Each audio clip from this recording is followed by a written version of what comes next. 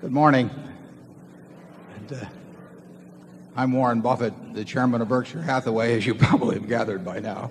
I had a real problem last night. I was losing my voice almost entirely. I don't want you to think I lost it cheering for myself this morning here, but I think I'll do all right. But we've always got Charlie here to. He's always done the talking. I just move my lips, you know.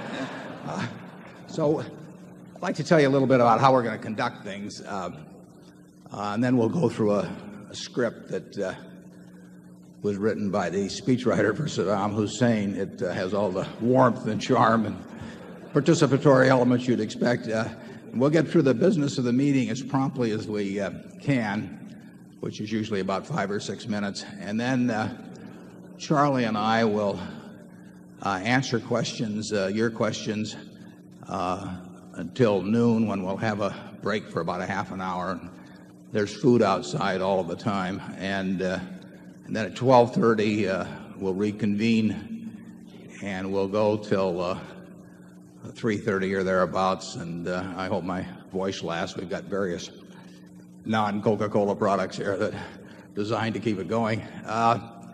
We'll have a zone system where we have 12 microphones placed around, and I believe it's 12, and we'll just go around in order. And if you'll go to the microphone nearest you, there will be someone there who will try to arrange that people get to ask questions in the order in which they arrived, and we'll make sure that everybody gets a chance to ask their questions before people go on to second questions. Particularly in the afternoon, we'll make a special effort to answer the questions from people that have come from outside North America. We really got quite an attendance today. All 50 states, at least in terms of tickets, all 50 states are represented. We had, I had it here somewhere. Yeah, we had ticket requests at least, and I've met a number of people from South Africa, Australia, Brazil, England, France, Germany, Greece, Hong Kong, Ireland, Iceland, Israel, Saipan, New Zealand, Saudi Arabia, Singapore, Sweden, Switzerland. So when people have come from that sort of distance, we want to make sure that they, obviously we want to make sure that they particularly get their questions answered. Interestingly enough, we have an increased percentage from last year who come from Nebraska this year. And you have to be a little careful in interpreting that, because some people say they're from Nebraska and really aren't, because for status reasons they, you know, like.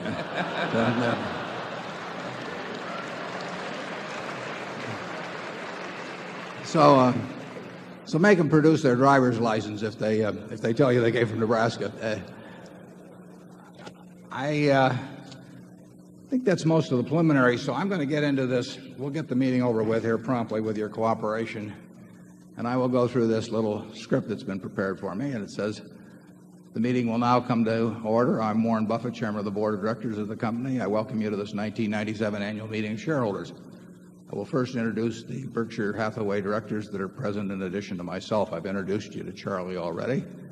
And the other directors, I believe, are in the front row here. If they'd stand when I mention their names, you can withhold any applause until finished, and then it's optional.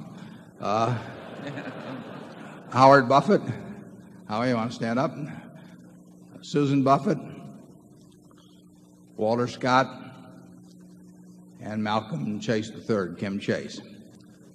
And that is our extensive directorate.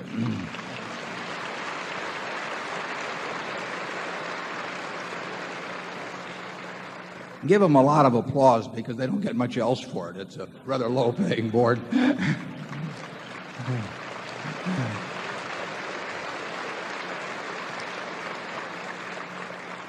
Also with us today are partners in the firm of Deloitte & Touche, our auditors. They are available to respond to appropriate questions you might have concerning their firm's audit of the accounts of Berkshire. Mr. Forrest Crutter is Secretary of Berkshire. He will make a written record of the proceedings. Ms. Becky Amick has been appointed Inspector of Elections at this meeting. She will certify to the count of votes cast in the election for directors.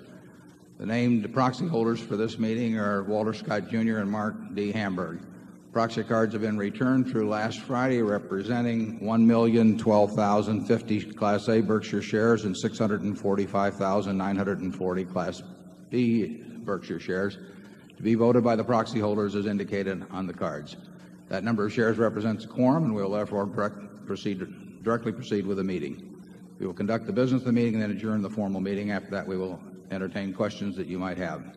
First order of business will be a reading of the minutes of the last meeting of shareholders, and I recognize Mr. Walter Scott, Jr., who will place the motion before the meeting. Move the reading of the minutes of the last meeting of shareholders be dispensed with. Do I hear a second? We got a second. The motion has been moved and seconded. Are there any comments or questions? We will vote on this motion by voice vote. Those in favor say aye. Opposed?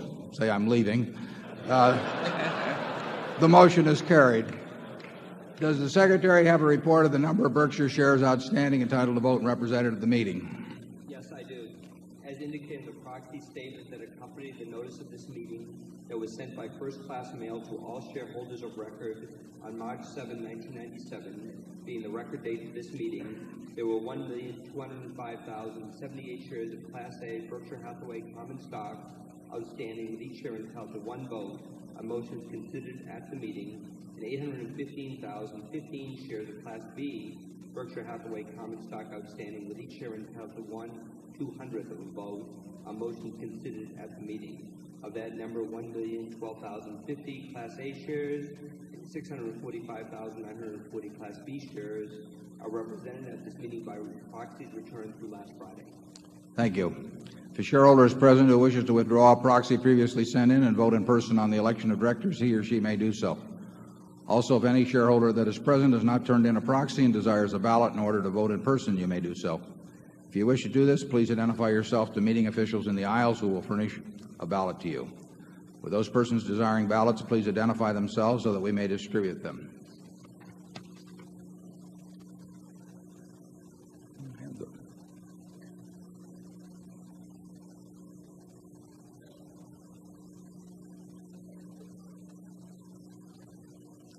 Okay, the one item of business of this meeting is to elect directors. I now recognize Mr. Walter Scott, Jr. to place a motion before the meeting with respect to election of directors. I move that Warren E. Buffett, Susan T. Buffett, Howard G. Buffett, Malcolm G. Chase III, Charles T. Munger, and Walter Scott, Jr. be elected as directors. That sounds good to me. Is there a second? It has been moved and seconded that Warren E. Buffett, Susan T. Buffett, Howard G. Buffett, Malcolm G. Chase III, Charles T. Munger, and Walter Scott, Jr. be elected as directors. Are there any other nominations? Is there any discussion? My kind of group. The nominations are ready to be acted upon. If there are any shareholders voting in present, they should now mark their ballots on the election of directors and allow the ballots to be delivered to the Inspector of Elections. I think we had one or two to collect there. Would the proxy holders please also submit to the Inspector of Elections a ballot on the election of directors, voting the proxies in accordance with the instructions they have received. Ms. Amick, when you are ready, you may give your report. My report is ready. The ballot of the proxy holders in response to proxies that were received through last Friday cast not less than 1,015,697 and 2,300 votes for each nominee. That number far exceeds the majority of the number of the total votes related to all Class A and Class B shares outstanding. The certification required by Delaware law of the precise count of the votes, including the additional votes to be cast by the proxy holders in response to proxies delivered at this meeting, as well as those cast in person at this meeting, if any, will be given to the Secretary to be placed with the minutes of this meeting. Thank you, Ms. Amick. Warren E. Buffett, Susan T. Buffett, Howard G. Buffett, Malcolm G. Chase III, and Charles T. Munger, and Walter Scott, Jr. have been elected as directors. After adjournment of the business meeting, I will respond to questions that you may have that relate to the business of Berkshire but do not call for any action at this meeting. Does anyone have any further business to come before this meeting before we adjourn? If not, I recognize Mr. Walter Scott, Jr. to place a motion before the meeting. I move this meeting be adjourned. Second? Motion to adjourn has been made and second. We will vote by voice. Is there any discussion? If not, all in favor say aye. Opposed say no. The meeting is adjourned.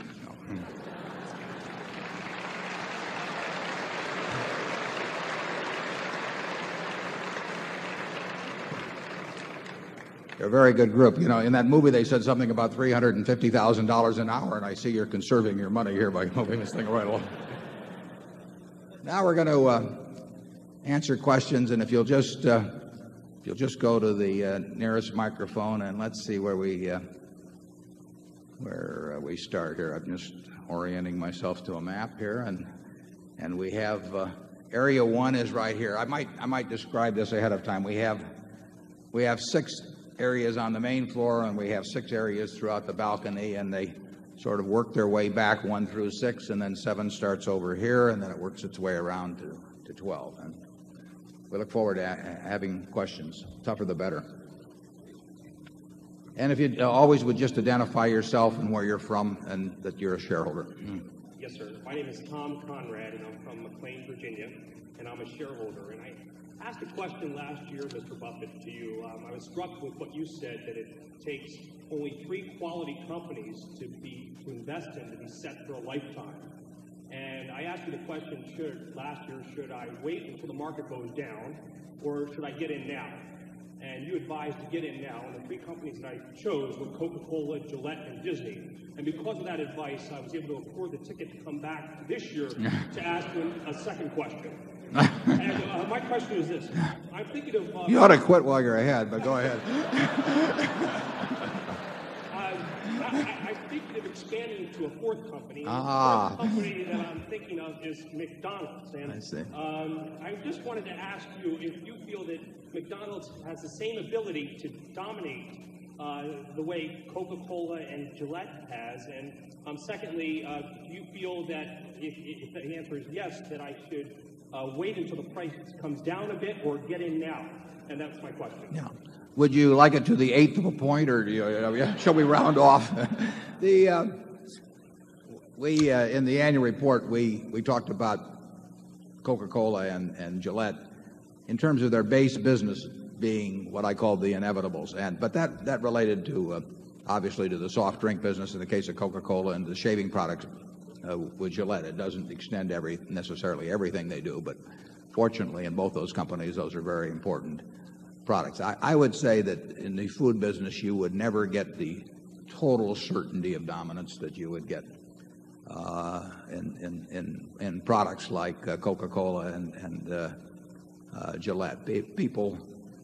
People move around in the food business from where they eat from. They may favor McDonald's, but they will go to different places at different times. And somebody starts shaving with a Gillette Sensor Plus is very unlikely to go elsewhere, in my view. And so they do not.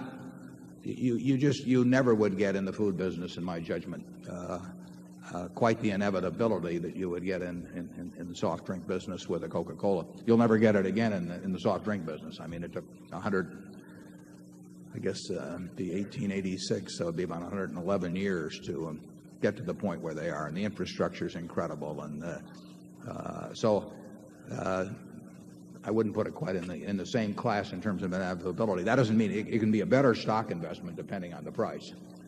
But you're not going to get the price from me, and knowing Charlie, I doubt if you'll get the price from him, but we'll give him a chance.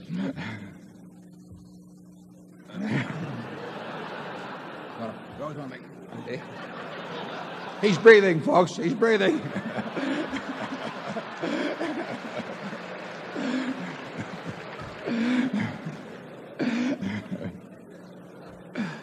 We've got this down to a routine.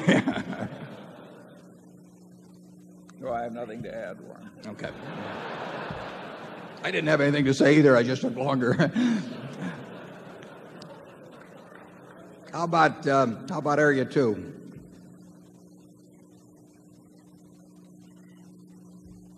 Mr. Buffett, my name is Pete Banner, and I'm from Boulder, Colorado, and I'm a shareholder.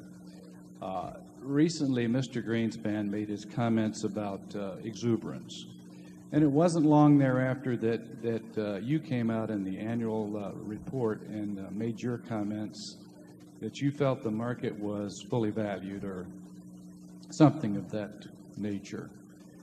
Did you have or have you had any communication with Mr. Greenspan regarding the valuation of the stock market?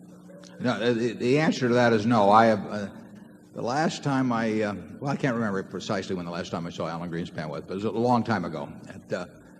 We had one conversation today of the Solomon crisis, and he was formerly on the board of Cap Cities before he took his job with the Fed, and Cap Cities ABC, so I knew him then. But you know, it's very hard to understand what Alan says sometimes, so there's not much sense talking to him. I mean, he's very careful about what he says. But I'm glad you brought up the subject of the annual report, because what I was doing in the annual report is I had talked about Coke and Gillette as being the inevitables and what wonderful businesses they were. And I thought it appropriate, particularly the report goes to a lot of people, that they would not take that as an unqualified buy recommendation about the companies, because they're absolutely wonderful companies run by outstanding managers. But you can pay too much, at least in the short run, for businesses like that. So I thought it was only appropriate to point out that no matter how wonderful a business it is, that there always is a risk that you will pay a price where it will take a few years for the business to catch, or for the business to catch up with the stock, that the stock can get ahead of the business. And I don't know where that point is with those companies or any other companies, but I did say that I thought that the risks were fairly high, that situation existed with most securities in the market, including companies such as the Inevitable. But it was designed to be sure that people did not take the remarks that I made about those companies and just take that as an unqualified buy recommendation regardless of price. We have no intention of selling those two stocks. We wouldn't sell them if they were selling at prices considerably higher than they are now. But I didn't want particularly relatively unsophisticated people to see those names there and then think this guy is touting these as a wonderful buy. Generally speaking, I think if you're sure enough about a business being wonderful, it's more important to be certain about the business being a wonderful business than it is to be certain that the price is not 10% too high or 5% too high or something of the sort. And that's a philosophy that I came slowly to. I originally was incredibly price conscious. We used to have prayer meetings before we would raise our bid and ate, or, around the office. But that was a mistake, and in some cases a huge mistake. I mean, we've missed things because of that. And so what I said in the report was not a market prediction in any sense. We never try to predict the stock market. We do try to price securities. We try to price businesses is what we try to do. And we find it hard to find wonderful, good, average, substandard businesses that look to us like they're cheap now. But you don't always get a chance to buy things cheap. Charlie? Well, I certainly agree with that. The one thing we can confidently guarantee is that real inflation-adjusted returns from investing in a standard collection of stocks will be lower in the long-term future than they've been in the last 15 years or so. This has been an unprecedented period, and there will be some regression toward the mean in average returns from investing in the stock market. American business has done extraordinarily well in the last decade plus, and that's a huge plus for securities because they just represent pieces of those businesses. Interest rates over the last 15 years have fallen. That's a big plus for stocks. Anytime interest rates go down, the value of every financial asset goes up in rational calculation. Both of those factors have combined in recent years to produce conditions that enhance the true value of American business. But those are pretty widely recognized now. And after a while, Ben Graham always used to say you can get in more trouble in investment with a good premise than with a bad premise, because the bad premise will shout out to you immediately as being fallacious, whereas with a good premise it'll work for a while. Businesses are worth more money if interest rates fall and stocks rise, but that eventually the market action of the securities themselves creates its own rationale for a large crop of buyers, and people forget about the reasons and the mathematical limitations that were implied in what they and what got them excited in the first place. And after a while, rising prices themselves alone will keep people excited and cause more people to enter the game. And therefore, the good premise after a while is forgotten, except for the fact that it produced these rising prices, and the prices themselves take over. He wrote about that in the connection with the 1920s, when Edgar Lawrence Smith in 1924 wrote a fine book on why stocks were better than bonds, and that was sort of the Bible of the bull market of the 20s, and it made sense if you paid attention to a couple of the caveats which were in Edgar Lawrence Smith's little book, which were related to price. But people tend to forget about the importance of the price they pay, as the experience of a bull market just sort of dulls the senses generally. Zone 3. Mr. Buffett, my name is Lola Wells, and I come from Florida. I'm a very minimum stockholder, and I'm curious why stockholders whose stock is held in street name aren't eligible to make recommendations for your donations.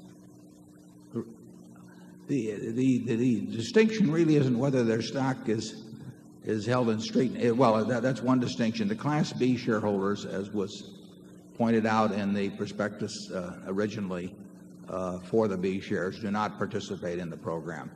The A shares that are held by the beneficial owner do participate. We obtained a tax ruling, 1981 or thereabouts, that made sure that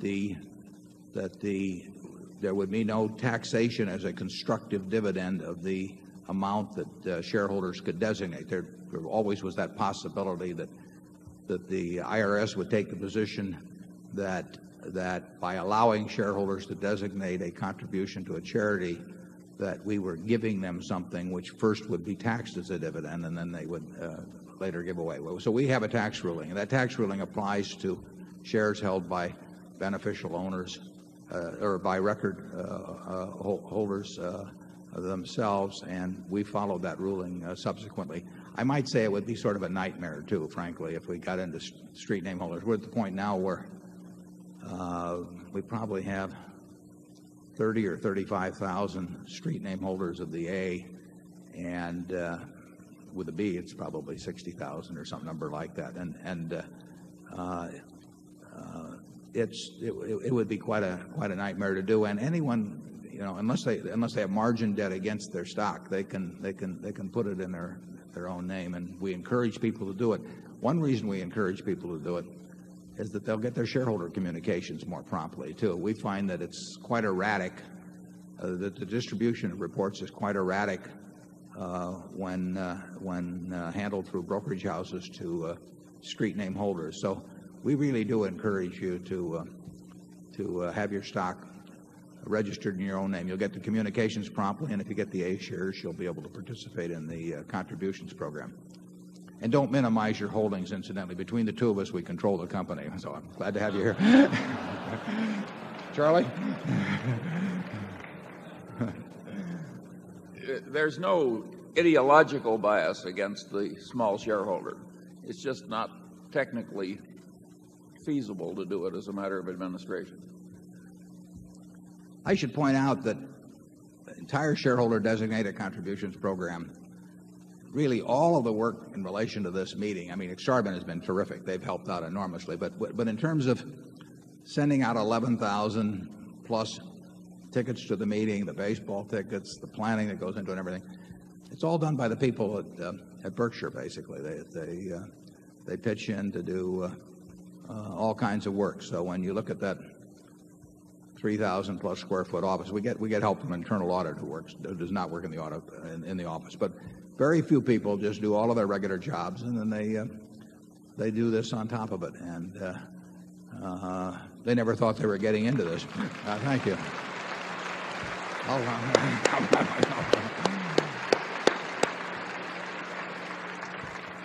We could have a department of 50 people, and assigned to something like this. But the same way with we get thousands and thousands of requests for annual reports, and they all come in, and we've got just a few people, and they handle it with courtesy and cheerfulness, and I really tip my hat to them. Now, let's go to Zone 4, please.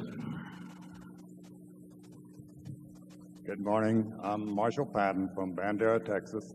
And first, I'd like to thank you very much for not only giving us a good investment vehicle, but giving us a good education along the way.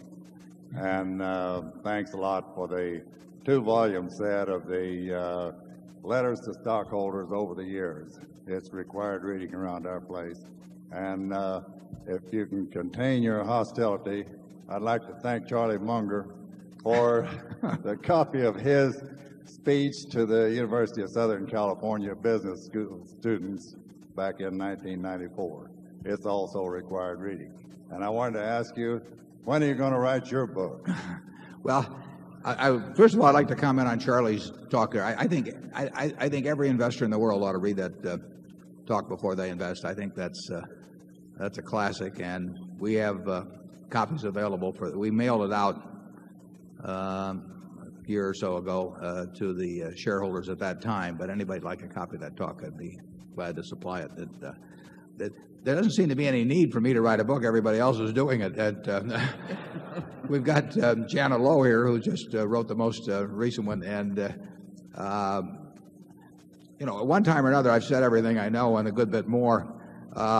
So I've never felt compelled to do. I really feel that the annual reports are sort of a book on the installment system. Plus, I think very few people write 2 books, and I have this kind of unwarranted optimism, I guess, that the best is always yet to come, and that there are a lot more interesting things are going to happen. And I would hate to preclude commenting on those. So I think it's going to be a few years, but I may get around to it at some point. But I think maybe it'd be a bad sign if it happened, because it might be that I really thought that what I was writing about was more important than what was going to happen next. Charlie, are you going to write a book? No, but your comment about why you are unable to write a book reminds me of the Middle Western fellow who left an unfinished manuscript. And he apologized for not finishing his book, which was entitled Famous Middle Western Sons of Bitches. And he said he was always meeting a new one, and therefore he could never finish the book.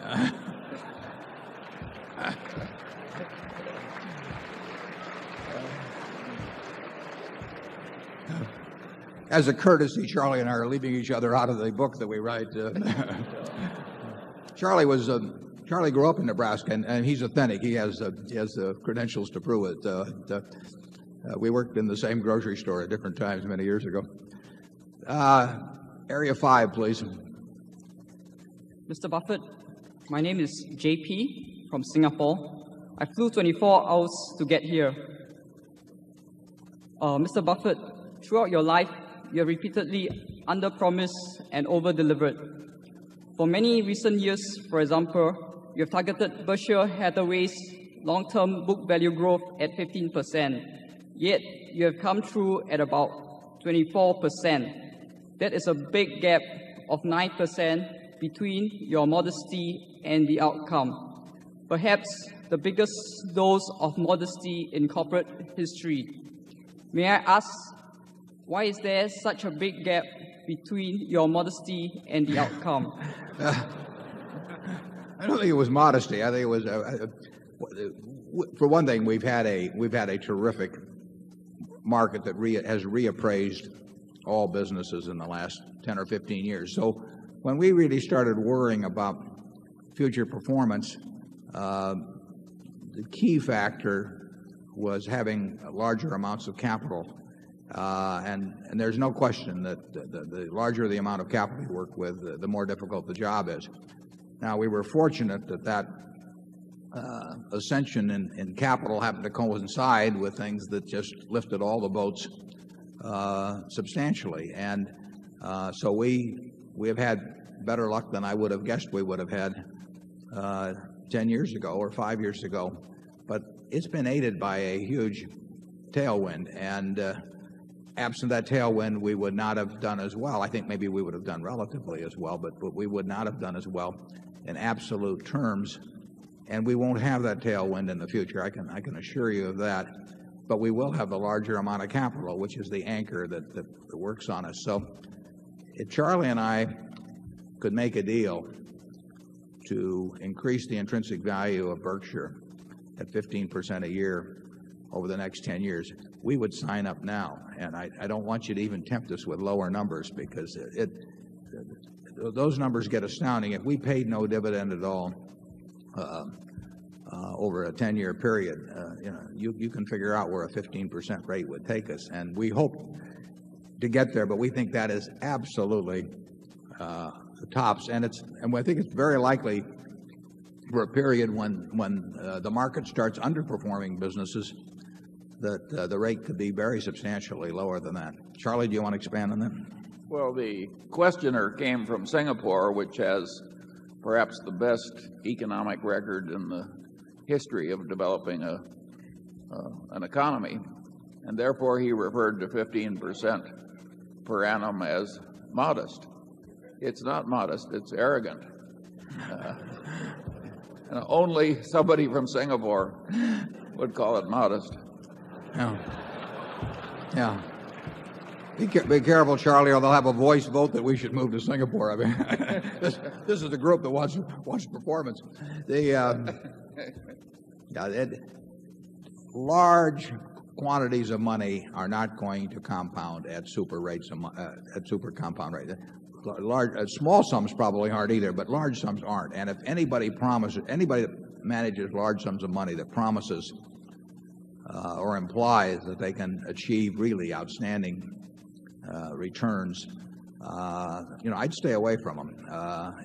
The numbers just get too big, and you've seen some of that with certain money management organizations in recent years, and 15% on an intrinsic value which is substantially greater than our book value gets to be a very, very big number. And we need huge ideas. We don't need thousands of ideas. I mean, we might need them, but we could never come up with them. So what we look for is the very large idea, but we're not finding them now, and we'll keep looking, and every now and then we will find something. But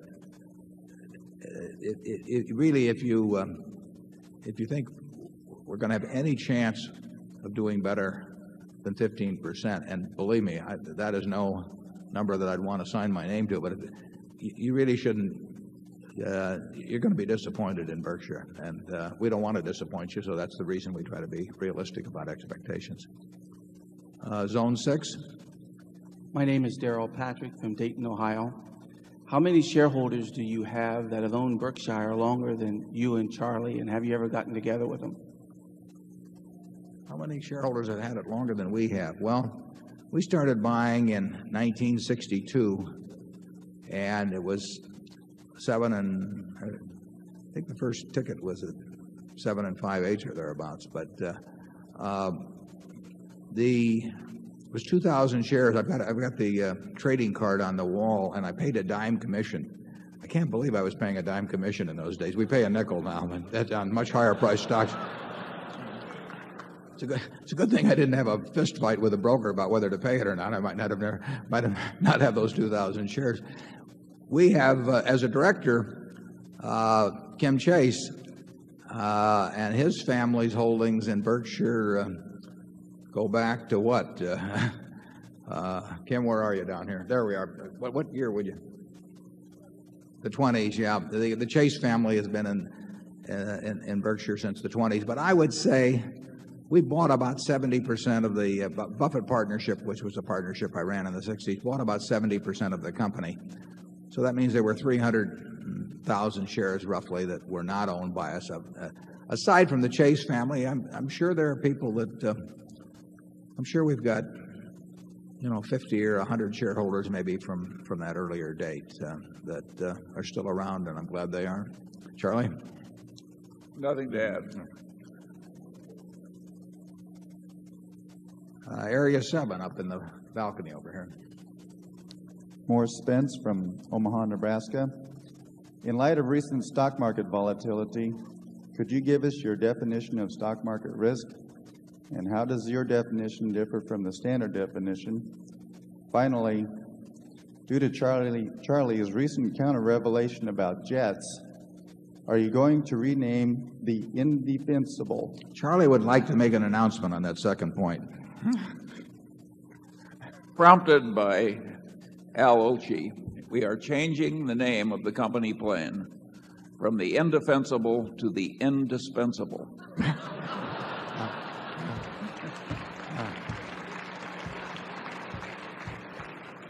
Yeah, it was Chateaubriand, who incidentally was a writer and philosopher in addition to being the father of a piece of meat.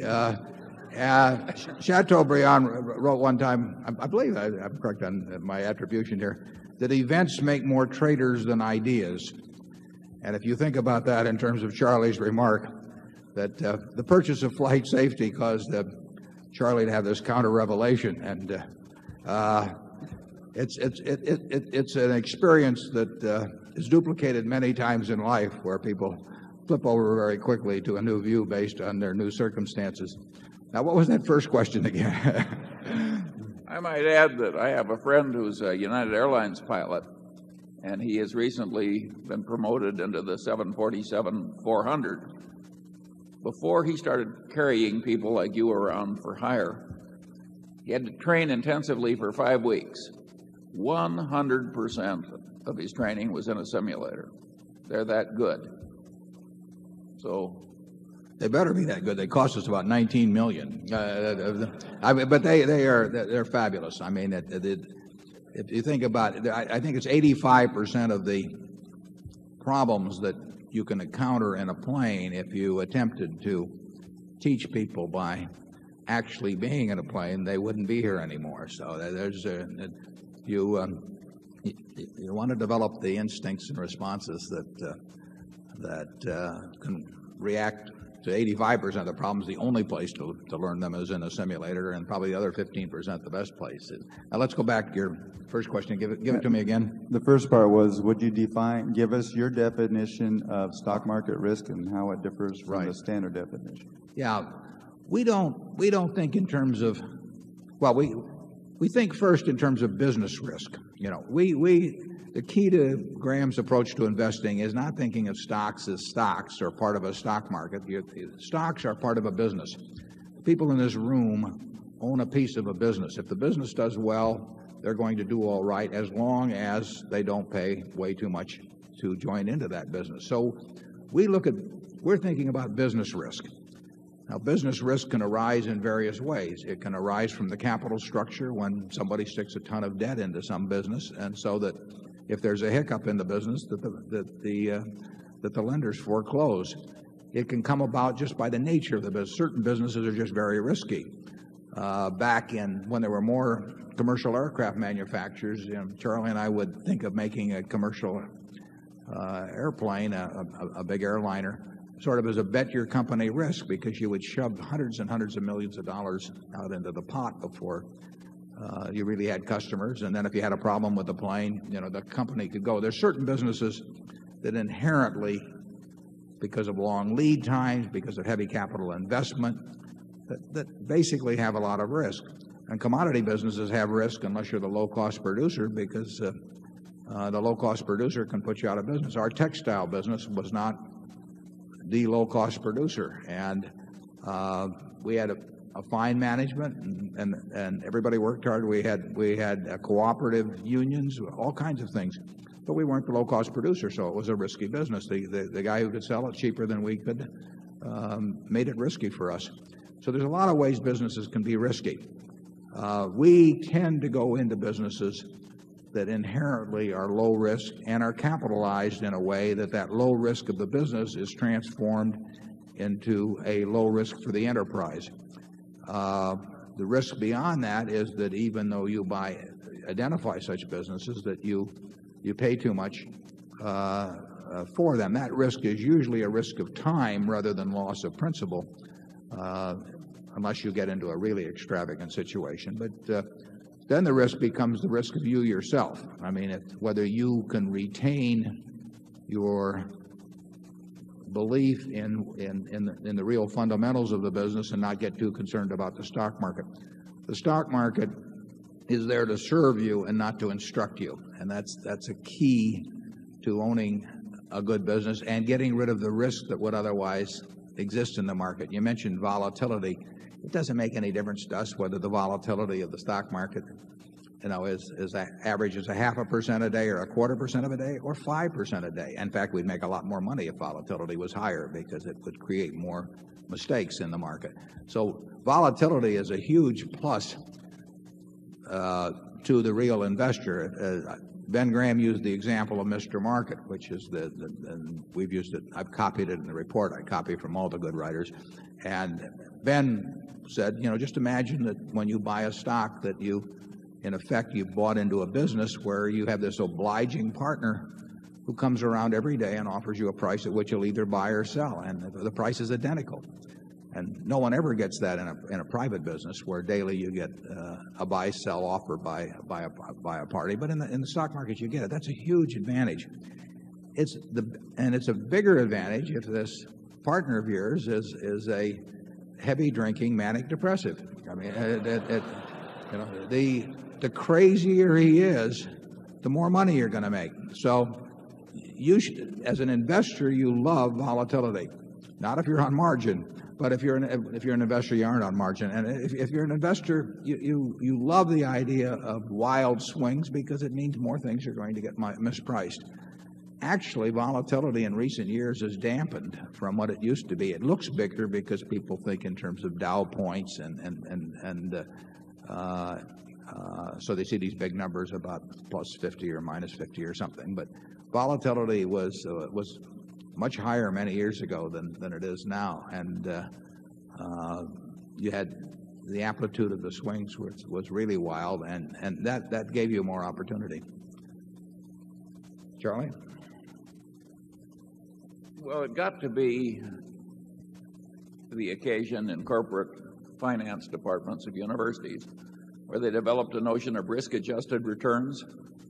And my best advice to all of you would be to totally ignore this development. Mm-hmm. Risk had a very good colloquial meaning a substantial chance that something would go horribly wrong. And the finance professors sort of got volatility mixed up with a lot of foolish mathematics. And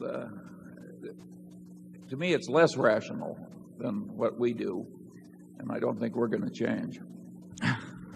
Yeah, finance department teach that volatility equals risk.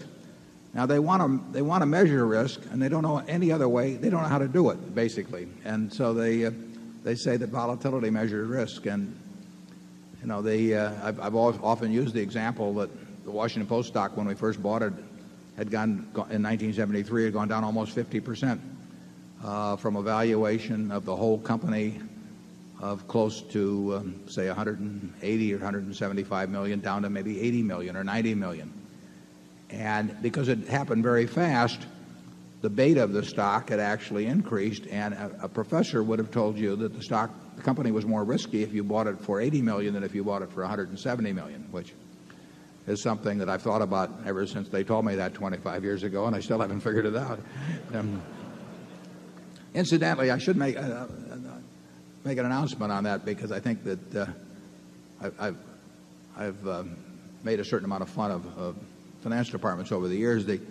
A fellow named Mason Hawkins, who runs Southeastern Asset Management, just gave a $1 million gift to the University of Florida, and the state of Florida is matching that with $750,000. So this $1,750,000 is going to be used to have several courses in what essentially is the Graham approach to investing, I think, starting very soon, so that there will be at least, and there are more than this, but there will be a finance department, in this case specifically devoted to teaching the Graham approach. And I think they're even going to pick up on my suggestion that I stuck in the annual report about having a course on how to value a business and what your attitude toward the stock market should be. So thanks to Mason, who's done very well managing money, I should add. And there will be at least one university course that tackles what I think are the important questions in investing. Zone 8, please. Gentlemen, my name is Richard Surser from Tucson, Arizona. Let's give him a hand. This is the gentleman that led to the flight safety purchase.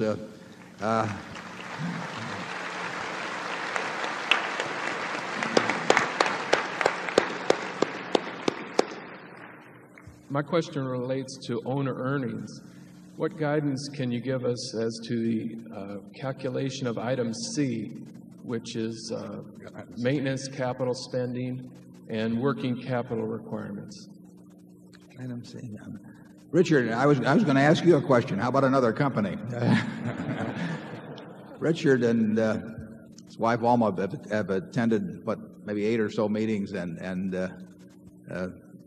what he did is covered in the annual report. But if it had not been for Richard, we would not have merged with flight safety, and for that we owe him a lot of thanks. Now the item C, I don't remember item C. He's talking about maintenance expenditures and working capital and so forth. The compulsory reinvestment. Back on the that goes back some years on that description. Yeah, in the case of the businesses that we're in, both wholly owned and major investee companies, we regard the reported earnings, with the exception of some major purchase accounting adjustment, which will usually be an amortization of intangibles item. We regard the reported earnings, actually the reported earnings plus or minus, but usually plus, purchase accounting adjustments, to be a pretty good representation of the real earnings of the business. Now, you can make the argument that when Coca-Cola is spending a ton of money each year in marketing and advertising that they're expensing, that really a portion of that's creating an asset, just as if they were building a factory, because it is creating more value for the company in the future, in addition to doing something for them in the present. And I wouldn't argue with that. But of course that was true in the past too, and if you'd capitalized those expenditures in those earlier years, you'd be amortizing the cost of them at the present time. I think with a relatively low inflation situation, with the kind of businesses we own, I think that reported earnings plus amortization of any, well, it's really amortization of intangibles. Other purchase accounting adjustments usually aren't that important. I would say that they give a good representation to us of owner earnings. Can you think of any exceptions in our businesses, particularly, Charlie? No, we have, after some unpleasant early experience, we have tried to avoid places where there was a lot of compulsory reinvestment just in order to stand still. And but there are businesses out there that are still like that. It's just that we don't have any. Yeah, I would say that in the case of Geico, for example, the earnings, the gain in intrinsic value will be substantially greater than represented by the annual earnings. Whether you want to call that extra amount of owner earnings or not is another question. But as we build float from that business, as long as it's represented by the same kind of policyholders that we've had in the past, there is an added element to the gain in intrinsic value that goes well beyond the reported earnings for the year.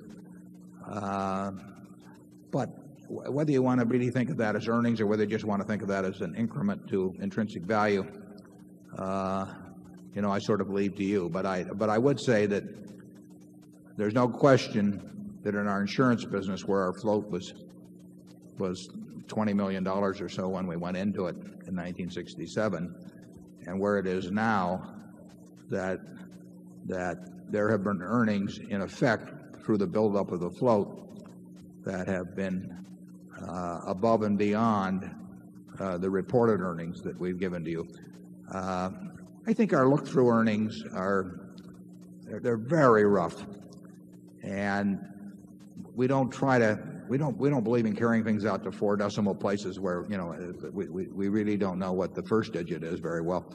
So, I never want you to think of them as too precise, but I think they give a good rough indication of the actual earnings that are taking place attributable to our situation every year. And I think the pace at which they move gives you a good idea as to the progress or the lack of progress that we've made. The only big adjustment I would make in those is that in the super cat insurance business, we're going to have a really bad year occasionally, and you probably should take something off all of the good years, and you probably should not regard, when the bad year comes, you should not regard that as something to be projected into the future.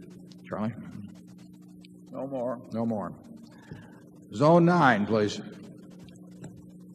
Mr. Buffett, I'm Rick Fulton from Omaha, really. Recently I was in Washington, D.C. with my wife on a business trip, and I wanted to tell Mrs. Graham, I know she's here, what a pleasure it is to get up in the morning to a good newspaper like the Washington Post. Also, I have a question about cap cities and now Disney. And is Mr. Murphy keeping busy now that ABC is owned by Disney? Also, every week you read in the paper the Nielsen ratings, and does it matter that ABC now, it seems that less people recently are watching? Does it matter to the Disney's bottom line? Thank you. Well, the first question about Mr. Murphy is that if we could hire Mr. Murphy, we would. I mean, there is no one in this world that is a better manager than Tom Murphy, or a better human being as far as that's concerned. So, I think he's keeping pretty busy. He has been responsible for NYU Hospital. He wouldn't say that, but he's been the chairman of it for some years, and that's an $800 million a year or thereabouts organization. Charlie runs a hospital, so he knows how busy it can keep you. And but I would say this, that I would love to find a business that I could entice Murph to come back and run, because they don't get any better than he is. Charlie, you want to add anything on Murph? Or? Well, I'd like to, because you're absolutely right. And what was the other part of the question?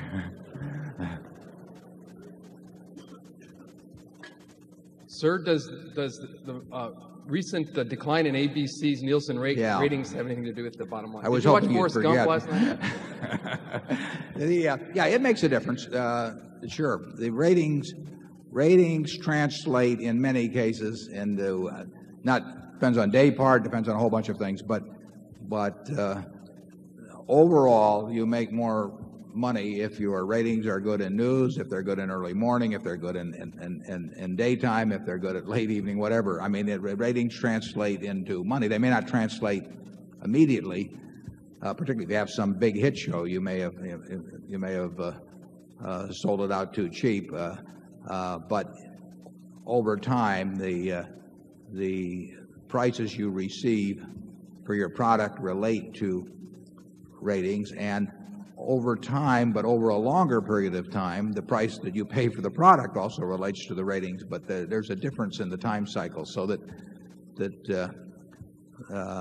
it makes a difference to any network's bottom line what their ratings level is. And Disney is conscious of that, and they are very able operators, and I predict you'll see in a couple of years. But you can't do it immediately. The schedule fixes don't work on a week-to-week basis, because people have habits, and there's a time lag involved in any change. And you've seen over the last 20 years, you've seen various networks on top or on the bottom from time to time, so it moves around. It moves around a fair amount. Charlie? Yeah, I think the TV network business is intrinsically a pretty tough business, and Disney did way better on ESPN than they might have forecast, and they probably did a little worse on the network. These things happen. That was incidentally the situation when Cap Cities bought ABC in 1985. We made the deal, and think, and I think it closed the first day or two of '86. I may be wrong on that. But the network diminished, the ratings diminished significantly, and particularly in daytime. We'd always thought daytime was almost a certainty to produce big earnings, and it had. Even prime time is what people pay the most attention to, but daytime slipped significantly after we bought it. It has no relationship to those movies. I mean, that movie you saw earlier when I started appearing on it. Don't want anybody to make that connection, but it did happen to be at the same time. The kicker we got again was ESPN. ESPN was losing money when Cap Cities made the deal to buy ABC, and we never really regarded it as that being having that big a potential. And you know, it has been huge. It was enormously better for us than we ever anticipated. Leonard Goldenson, who ran ABC, told us it was going to be that good, but of course we were too smart to pay any attention to him. And I think Disney has been pleasantly surprised by how well ESPN has done too. It's a powerhouse. Zone 10, please.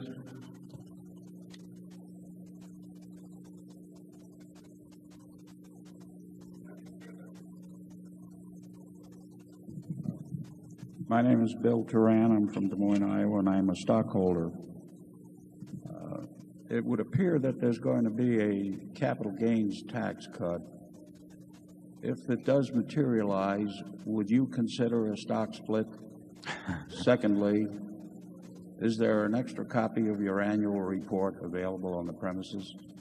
My guess is we'll get you an annual report. In fact, if someone could take it up to Zone 10, we'll be glad to get it to you.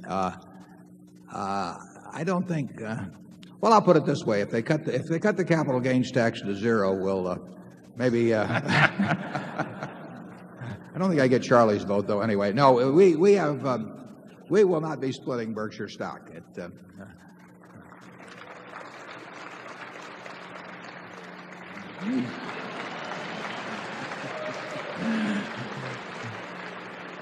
Incidentally, we do not consider splitting the stock a pro-shareholder move. If we did, we'd do it. I mean,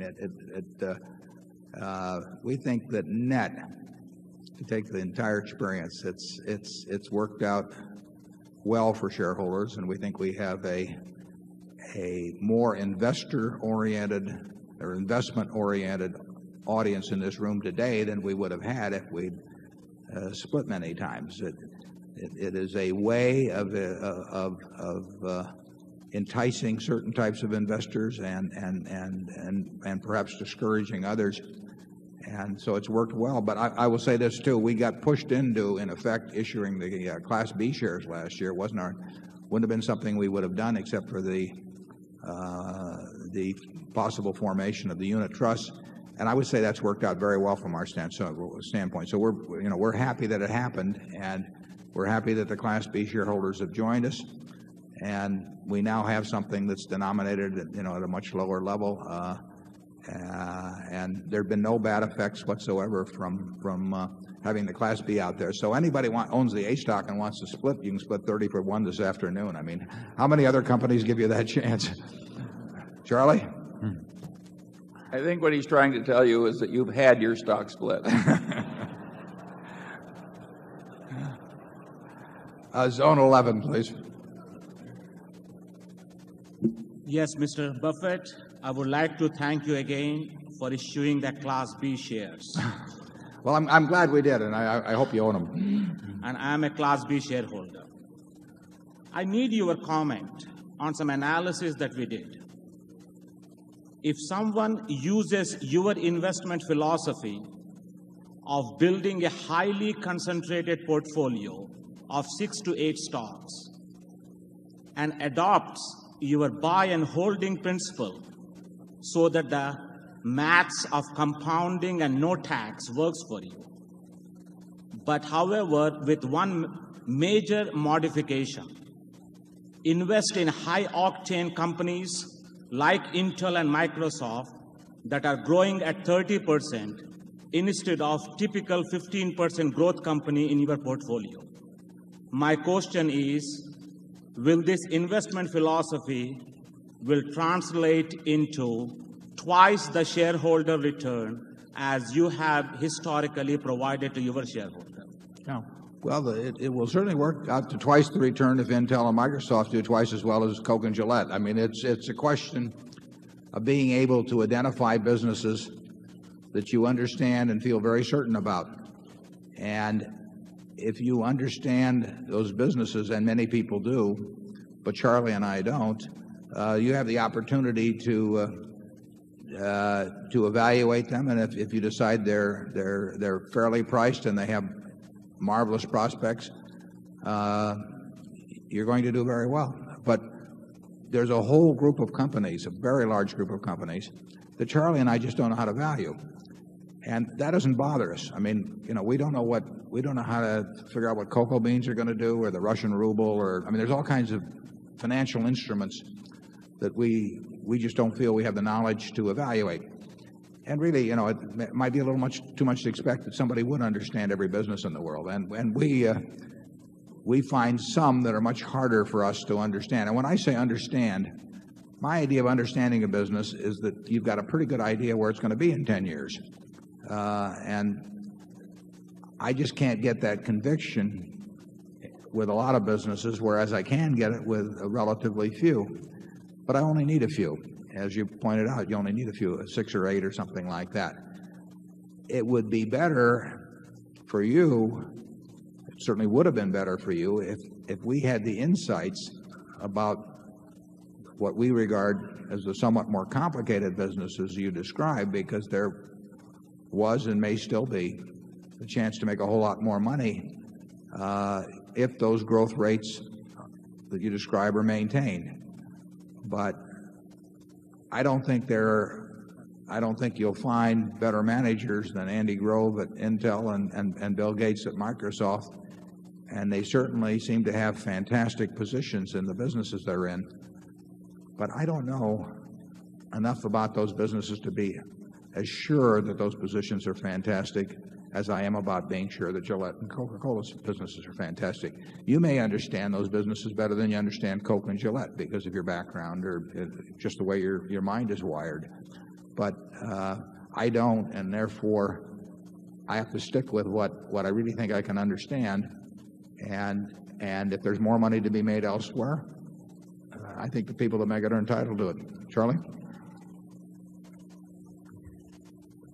Well, if you take a business like Intel, there are limitations under the laws of physics which eventually stop your putting more transistors on a single chip. And at 30% per annum or something like that,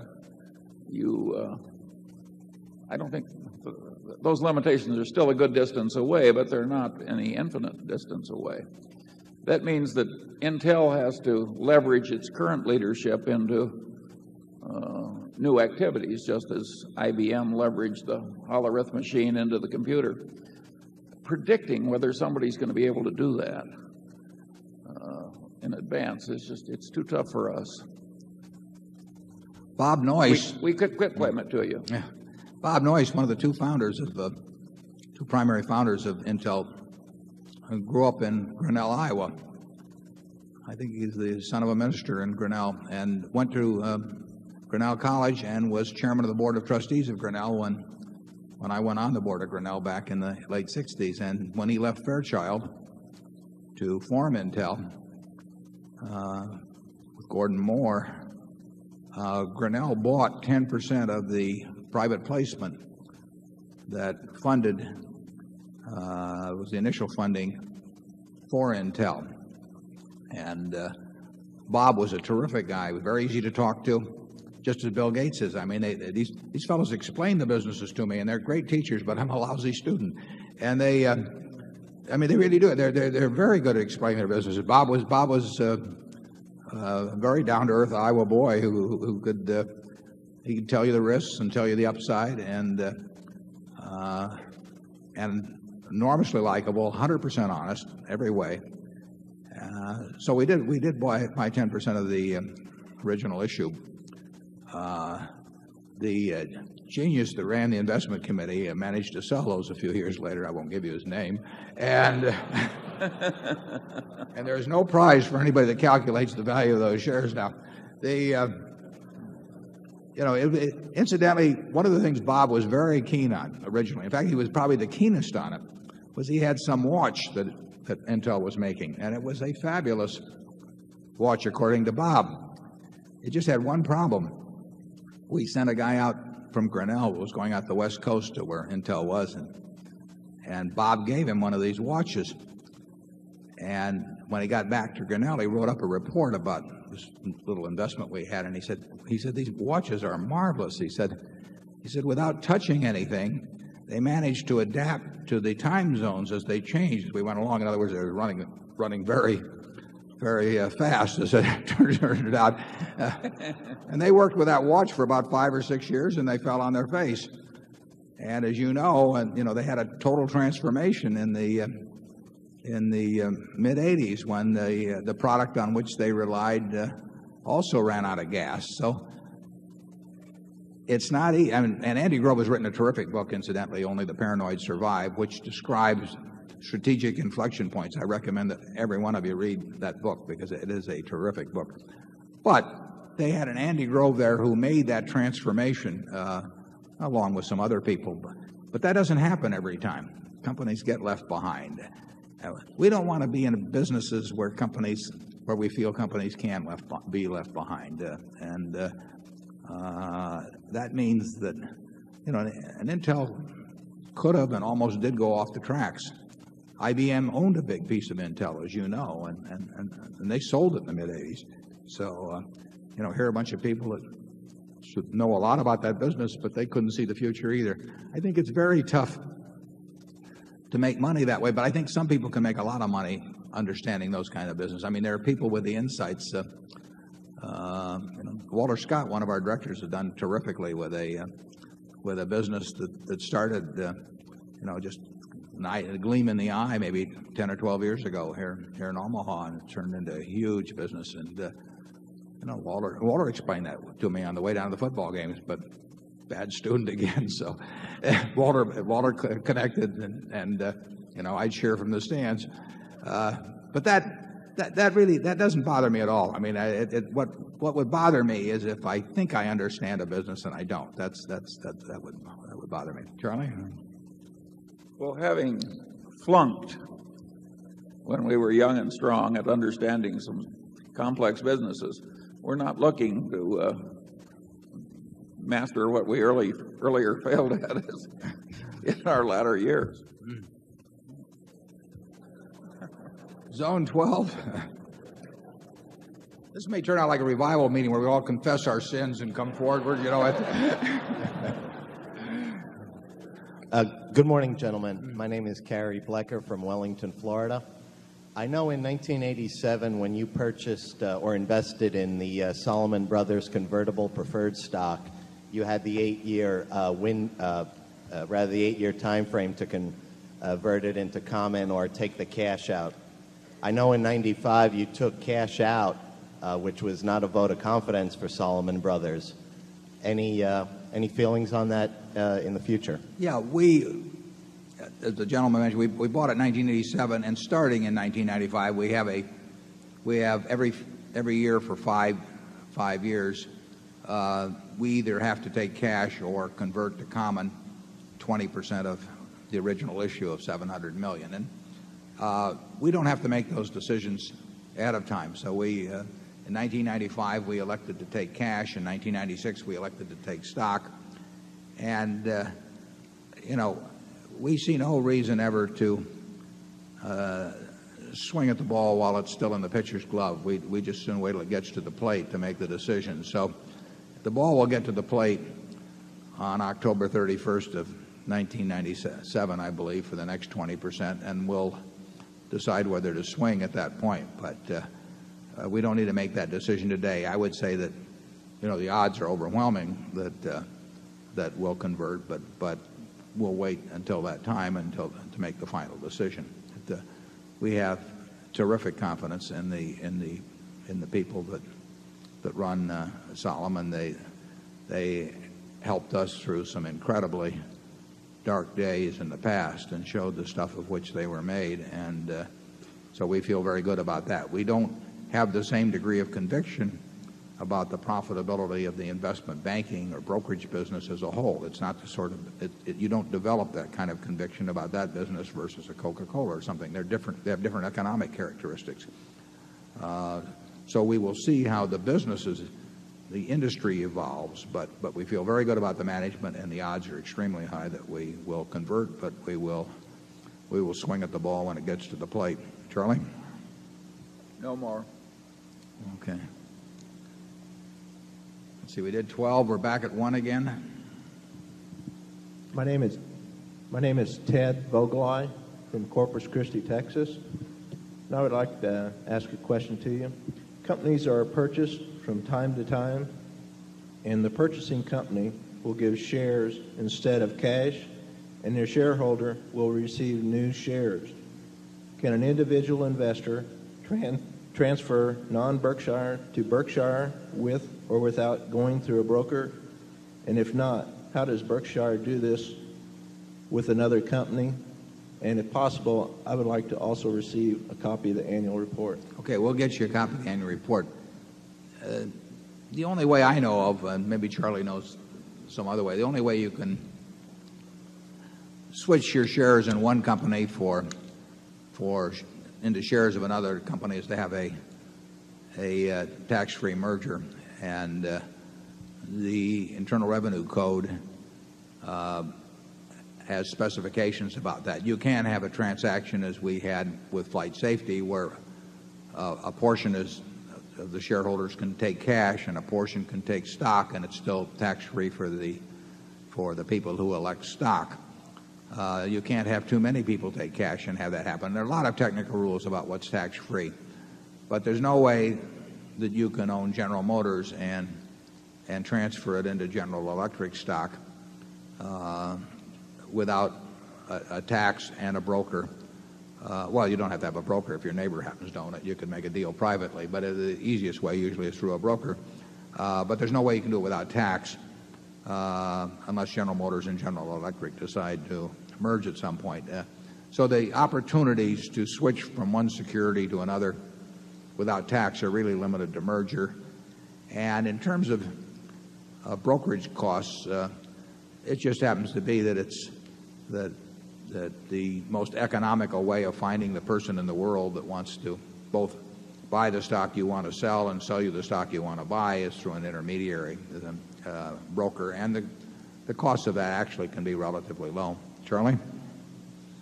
Well, I think there's one way still permitted by the tax laws. You can still form a partnership.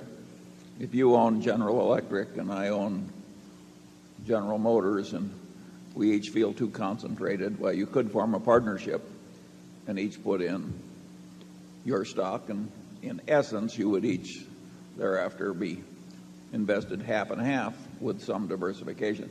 I will predict that Wall Street will eventually get around to promoting such partnerships. Yeah, well, they did through swap funds, in a sense, 25 years ago, and then that was where you put in your stock that had an enormous amount of unrealized appreciation in it, and a whole bunch of other people did, and then you owned a fund, which itself had a lot of unrealized appreciation in it, and you had a plus a new layer of costs. Yeah, plus a new layer of costs always, and you owned a piece of this larger fund, and you owned a piece of everything else, everything that the other people wanted to get rid of, and they owned a piece of what you wanted to get rid of, and superimposed with some costs. But that vehicle was sort of stopped in its tracks, I think, in the mid-'70s by an amendment to the Internal Revenue Code.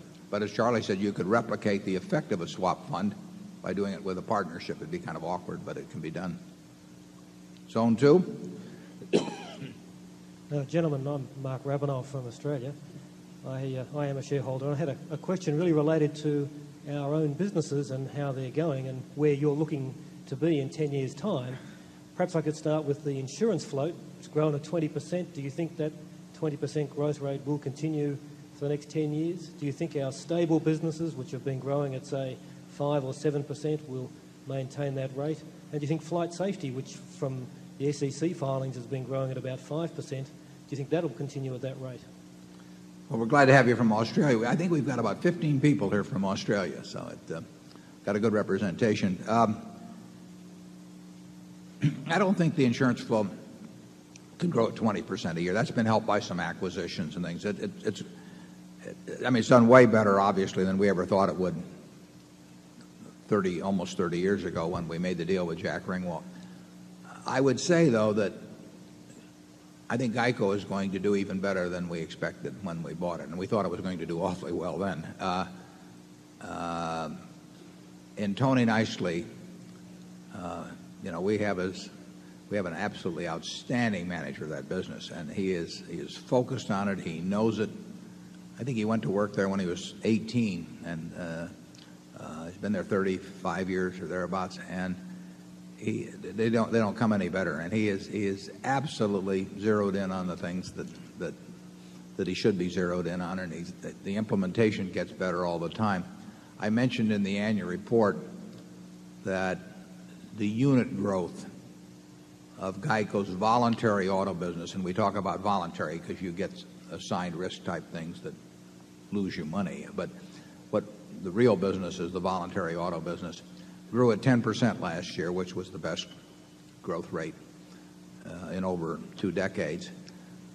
First 4 months of this year, it's growing at about 16%, and 16% unit growth translates into about 20% a year premium growth. So GEICO at present would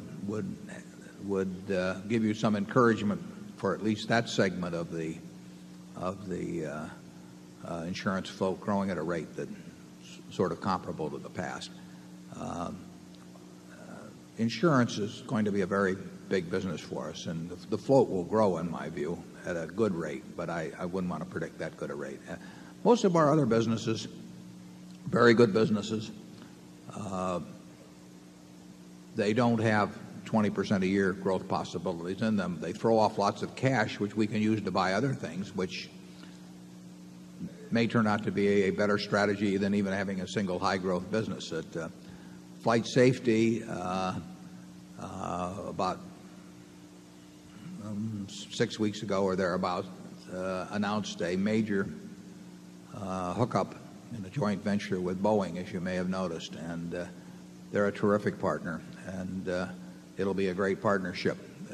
That's just for the training for larger planes, primarily I think 100-seat and up planes, although I think there may be a few Fokkers in there that are slightly smaller planes, but it's basically the big commercial planes. And the combination of Flight Safety and Boeing worldwide in training over the coming decades, I think, will be a very powerful combination. So we've got some very good businesses, and I don't see that movie that's presented before I sit out here like you and watch it, but I like the ending of it, and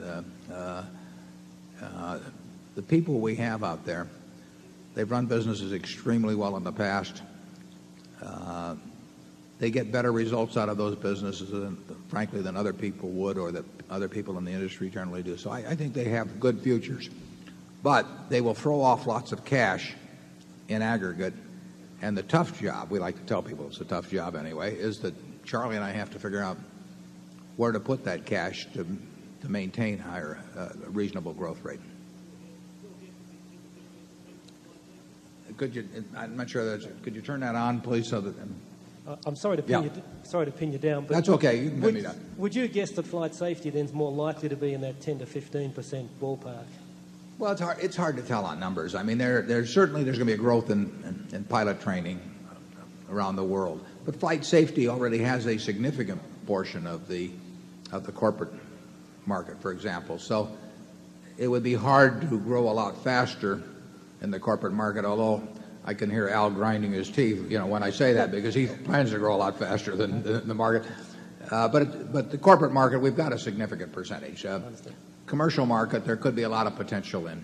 It won't come tomorrow or the next day, but ideally we would like to see people, when they buy a 777 or 747 or something, by a lifetime pilot training contract at that time. So I wouldn't want to stick a number on it, but I've got high hopes. And Flight Safety also announced recently a very major contract with the government through Raytheon. So it's a company that's got its sights set a lot higher than where it is now. And insurance, 15%? Yeah, yeah. You'll do that? Will you want tenths of a percent, or will you? We just don't know. I mean, we didn't know 25. 30 years ago, we didn't know we would be in the insurance business. I mean, Berkshire, we have no master plan. And if Charlie and I did not sit down in 1960, early 65, and say we're going to do this and that and all that, we're going to try and do sensible things as we go along. The more money we have, the harder it is to find sensible things. But that's the criteria. Insurance is certainly a major area of opportunity for us. It's been a major opportunity. We have, in certain fields, we have a terrific advantage for the three reasons I laid out in the annual report. But I mean, we have capital strength and a willingness to take on risk and a speed of action and a certainty of payment that in aggregate no one matches. Now, how much demand there is for that depends on circumstances and in the business, and how much supply there is at lower prices that we think don't make sense is another question. But I think we'll do okay in insurance over time. Zone 3. Mr. Buffett, Mr. Munger, I'm Tim Medley from Jackson, Mississippi. We're glad to have you back, Tim. Tim, how many years have you come? This is my 11th. Good. They've been 11 great years. Thank you very much. At this meeting 4 or 5 years ago, you commented that money managers in the aggregate have not done better than various market indices, and you attributed this in part to the frictional cost inherent in an actively managed portfolio. I wonder if today you would update your thoughts on this, and do you think that this underperformance compared to index funds will continue?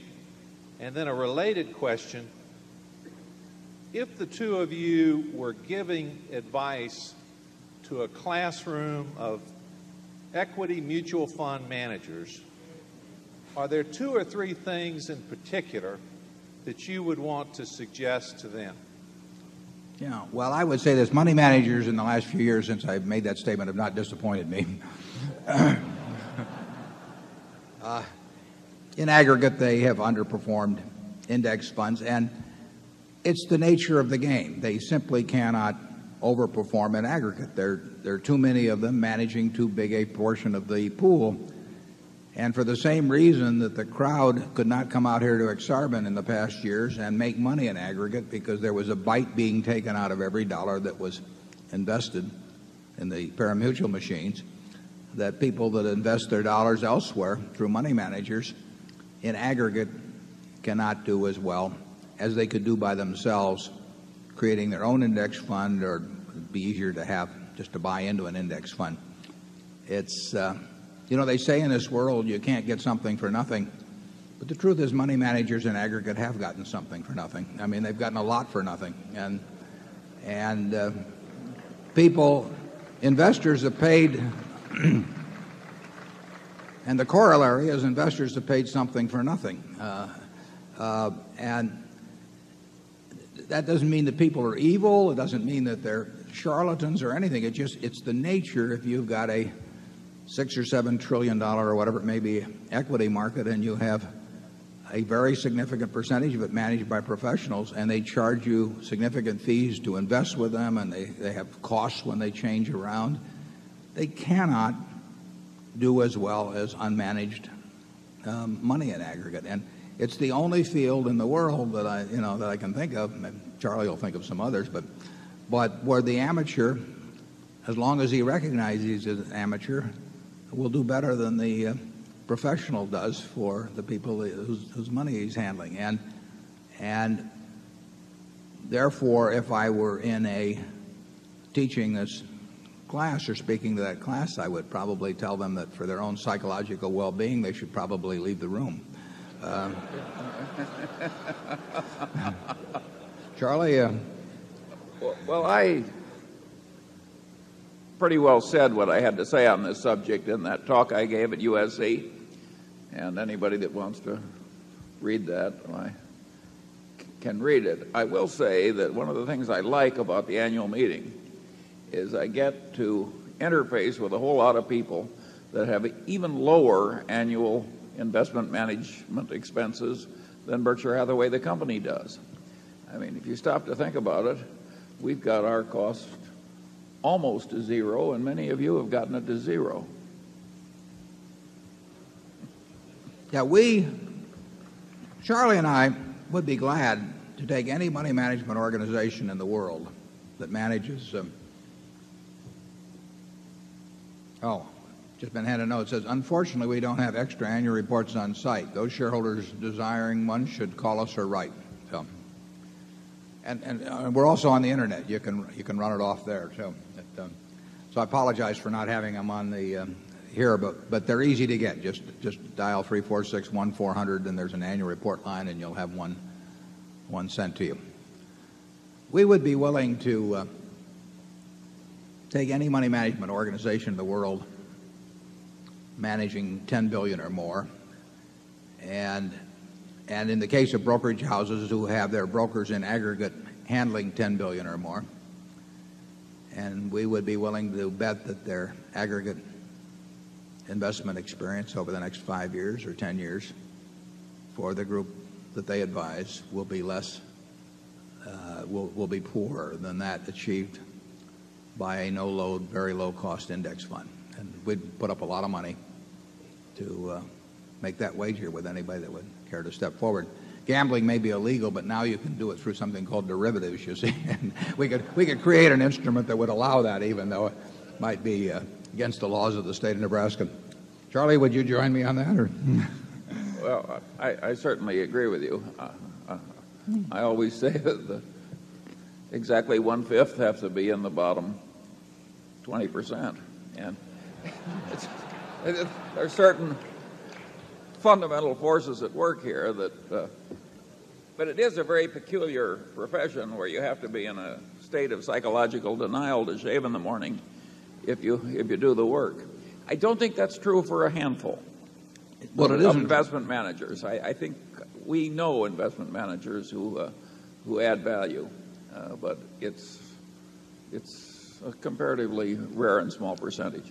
Yeah, we have identified in the past, even, I mean, on a prospective basis, not retrospective, managers who have added value, and there's a couple of them in this room. Well, and there's Lou Simpson of Geico. Yeah, well, he's one I had in mind. You can do it. You can't do it with unlimited amounts of money, and a good record tends to attract money. Even a mediocre record presented by a good salesperson tends to attract money. But there are people working with smaller amounts of money that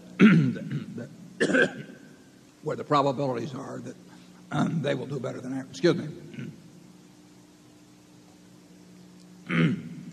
Where the probabilities are that they will do better than average, but they're very rare.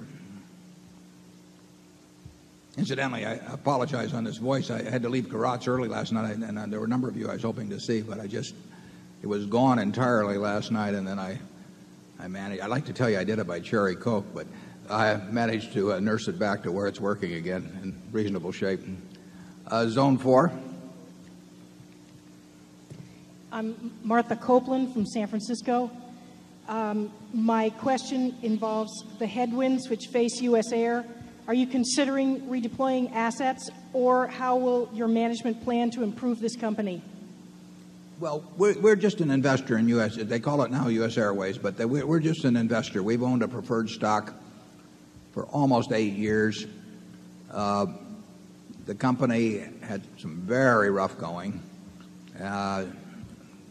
Charlie and I would not have thought its chances for survival were very good even some years back. But it's done quite well lately. Stephen Wolf has done a terrific job of running it. So as of the middle of April, all of our dividends were caught up current. We've received, 260 or 70 million in dividends in the last 8 years. But we have nothing to do with managing the company. As a matter of fact, there are some people that might have noted that when Charlie and I left as directors, that was when the fortunes of the company turned abruptly upward. And we feel very good about what Stephen Wolf has done. I mean, there's no tougher job than running an airline. That is not a job I would wish on anyone. And he's improved the operating performance dramatically, and the financial performance has improved, and better yet, the preferred dividends have been paid. So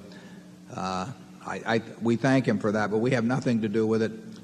By the terms of our preferred, in just a little over 2 years, we are due to be paid back our principal amount. It was really a loan in equity form with a possible kicker on the upside because of the conversion privilege on the preferred. We would have sold the conversion privilege for nothing a few years ago, but it actually is not so far away now. The stock's in the low 30s, and our conversion is in the high 30s. So we actually have some chance of even having conversion value on that. It's been a very pleasant surprise. I made a mistake in getting into it, but Mr. Wolf seems to be capable of nullifying my mistake. Charlie? Yes. We'll give him this here. Zone 5, please. I'm Eric Butler from Menlo Park, California. A couple of questions, one serious, one not quite.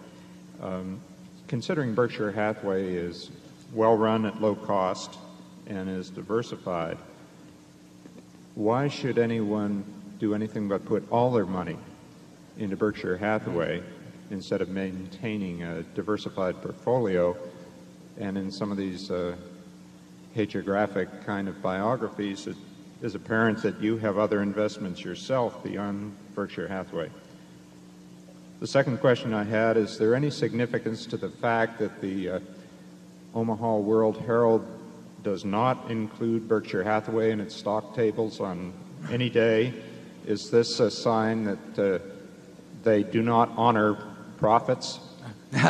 No, they actually they have a separate little table called Midlands. I think it's entitled Midlands Investment, but they pick out about 50 stocks that are of particular interest to people in this area, and they lift those from the regular table and put it in this separate table, which is usually on a second page right following the main stock table. So they give us our just due on that, but you should look in a different table for that. Second question about putting all your money in, I've got 99% of my money in Berkshire, but it was bought at a different price. And Charlie's was bought a little cheaper too, I think. So, we like the idea of having it all in there, but we don't recommend that people do that because you will get very low cost management. What we hope is that from this point forward that cost does not reflect its value. But the price at which you enter is very important. You do get a great group of businesses. You get a lot of great operating managers. You get very reasonable costs. But that is fairly widely recognized now compared to the past, and people pay more for it than they used to. I'm still very comfortable with it, and I think Charlie's comfortable with it too, but everyone has to make up their own mind about price. Charlie? Yeah, eventually, if the success continues and we have more of this hagiography, the stock will get such a high price that it's no longer sensible at all to buy. We hope we dampen that process as we go along, and of course there's always the very substantial chance that we'll just fail to meet expectations due to the vicissitudes of life. Falling on our face is what we call it. Yeah. Zone 6. My name is Michael Hooper. I'm from Grand Island, Nebraska. I applaud Berkshire for starting the Class B shares. My question deals with tobacco stocks, which have been beaten down lately. Does Berkshire own any tobacco stocks, and are some of these stocks attractive now that prices are down on some of them, and in particular a company called UST? Thank you. Yeah, we have owned, we won't comment on what we own now, but we have owned tobacco stocks in the past. We've never owned a lot of them, although we may have made a mistake by not owning a lot of them. But we've owned tobacco stocks in the past, and I've had people write me about whether we should do it or not. We own a newspaper in Buffalo. It carries tobacco advertising. We don't. Well, actually, Charlie's the director of a sensational warehouse chain called Costco, which used to be called Price Costco. You know, they sell cigarettes. So we are part of the distribution chain with a 100% owned subsidiary in the Buffalo News, and so we have felt that if we felt they were attractive as an investment, we would invest in tobacco stocks.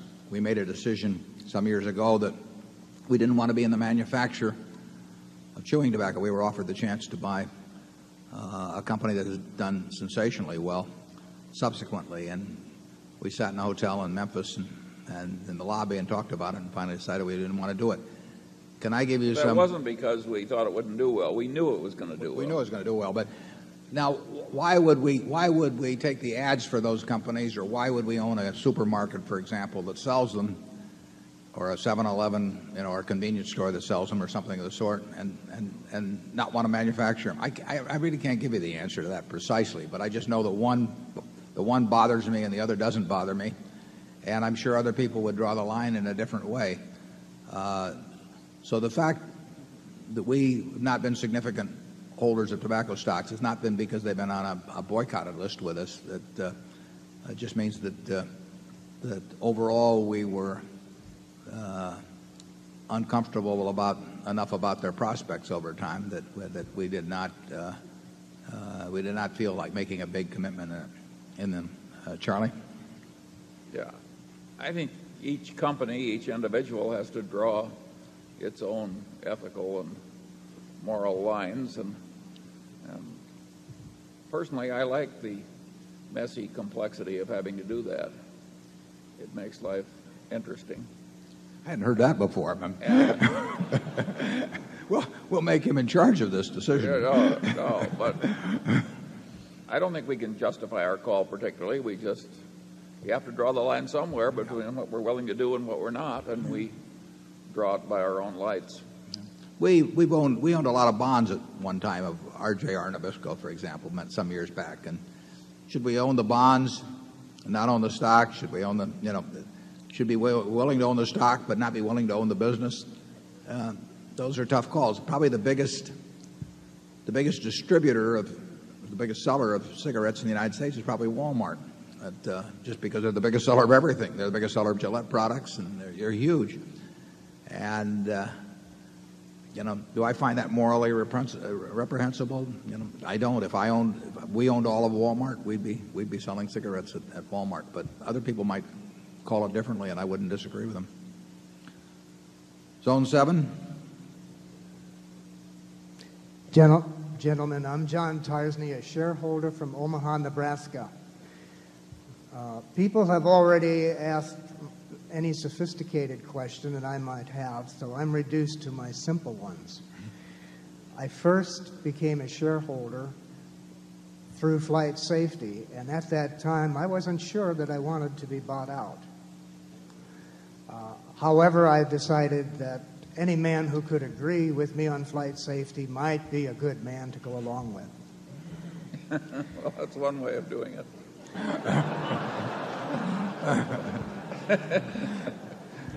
Maybe you'd fit in well at headquarters. I have a couple well, I don't use Gillette products either, as those of you who are close to me can see. My questions, my simple ones then, are a couple of years ago, or within the recent times, you have said you would not necessarily buy Berkshire Hathaway, and I'd like to know whether you still feel the same way. Secondly, since I came to you through flight safety, I'm wondering if there's any other positions I should be looking at in that same light. And thirdly, there was a very distressing sign that I saw when I drove in, and I don't know what the meaning of it is, or if you do. And it said something about abortion, and I just don't have a clue.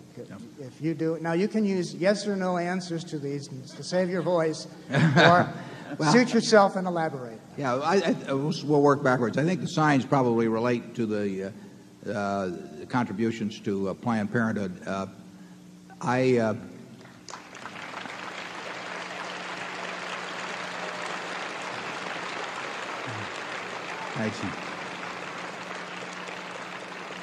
We follow a policy, as you know, at Berkshire, of corporate contributions being designated by shareholders. We have some made by our operating companies to their local communities, and the local managers do what they think appropriate within their communities and with their own businesses. So Tony Nicely at GEICO, I have no idea what GEICO contributes to, but they make those decisions at GEICO. But in terms of the parent company, we let the shareholders designate the contributions. We have a number of shareholders who designate Planned Parenthood. We have other shareholders who designate organizations that would be opposed to the ideas of Planned Parenthood. We make no judgment about those. And in terms of, I designate the Buffett Foundation every year, and then the Buffett Foundation in turn gives money to other things, including Planned Parenthood. And so in the sense that those funds come in directly from Berkshire, they come in direct proportion to ownership the same way as everybody else gets a chance to do with their shares. And we've had people write us about it, and there's no way in the world we would, in fact, there's some that would say that we should be boycotted because I do this, and we would not dream of questioning, the people that we buy our almonds from, or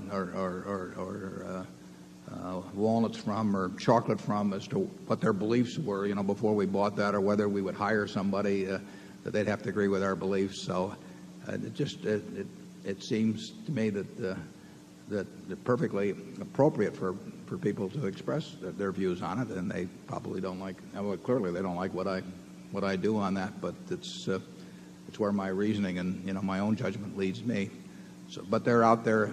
A few people are out there expressing their views on it. They're entitled to do that, and I don't have any problem with that. I think when they start saying, we don't want to hire you because you have a different view than we do, or we don't want to buy your products, I think that's a little different position to take. I wouldn't do that, but again, it's their right to do that. Going back to whether we would buy the stock, I would say this a year ago. Well, it was about March 1st, because that's when I wrote the annual report. In 1996, the stock was $36,000, and I said it was not undervalued at that point. And since we were more or less forced to have an offering by the unit trust, which I'm very glad in retrospect we did, but it was not our idea, we felt that it was only appropriate in connection with that offering to point out that we had said it was not undervalued, and since Charlie and I like to buy undervalued securities, that we would not buy it ourselves at that price or recommend that others do. And in the ensuing year, the intrinsic value of Berkshire changed quite dramatically, and the price didn't change. In other words, the stock, after years of overperforming the business somewhat, underperformed the business, which of course it's bound to do, and we're glad that they got back more in tandem. So we said this year that we regarded the stock as being much more appropriately valued than it was a year earlier, which is obvious. And I would say that the caution I made about securities generally would apply. I would not accept Berkshire from that caution, but I would rather own or purchase Berkshire myself than I would most other securities, I can tell you that. Charlie?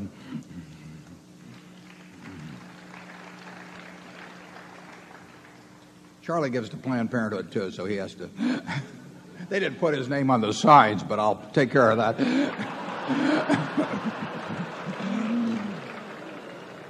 I am perfectly willing to have that limelight pass, as well as the opportunity to say more on the subject.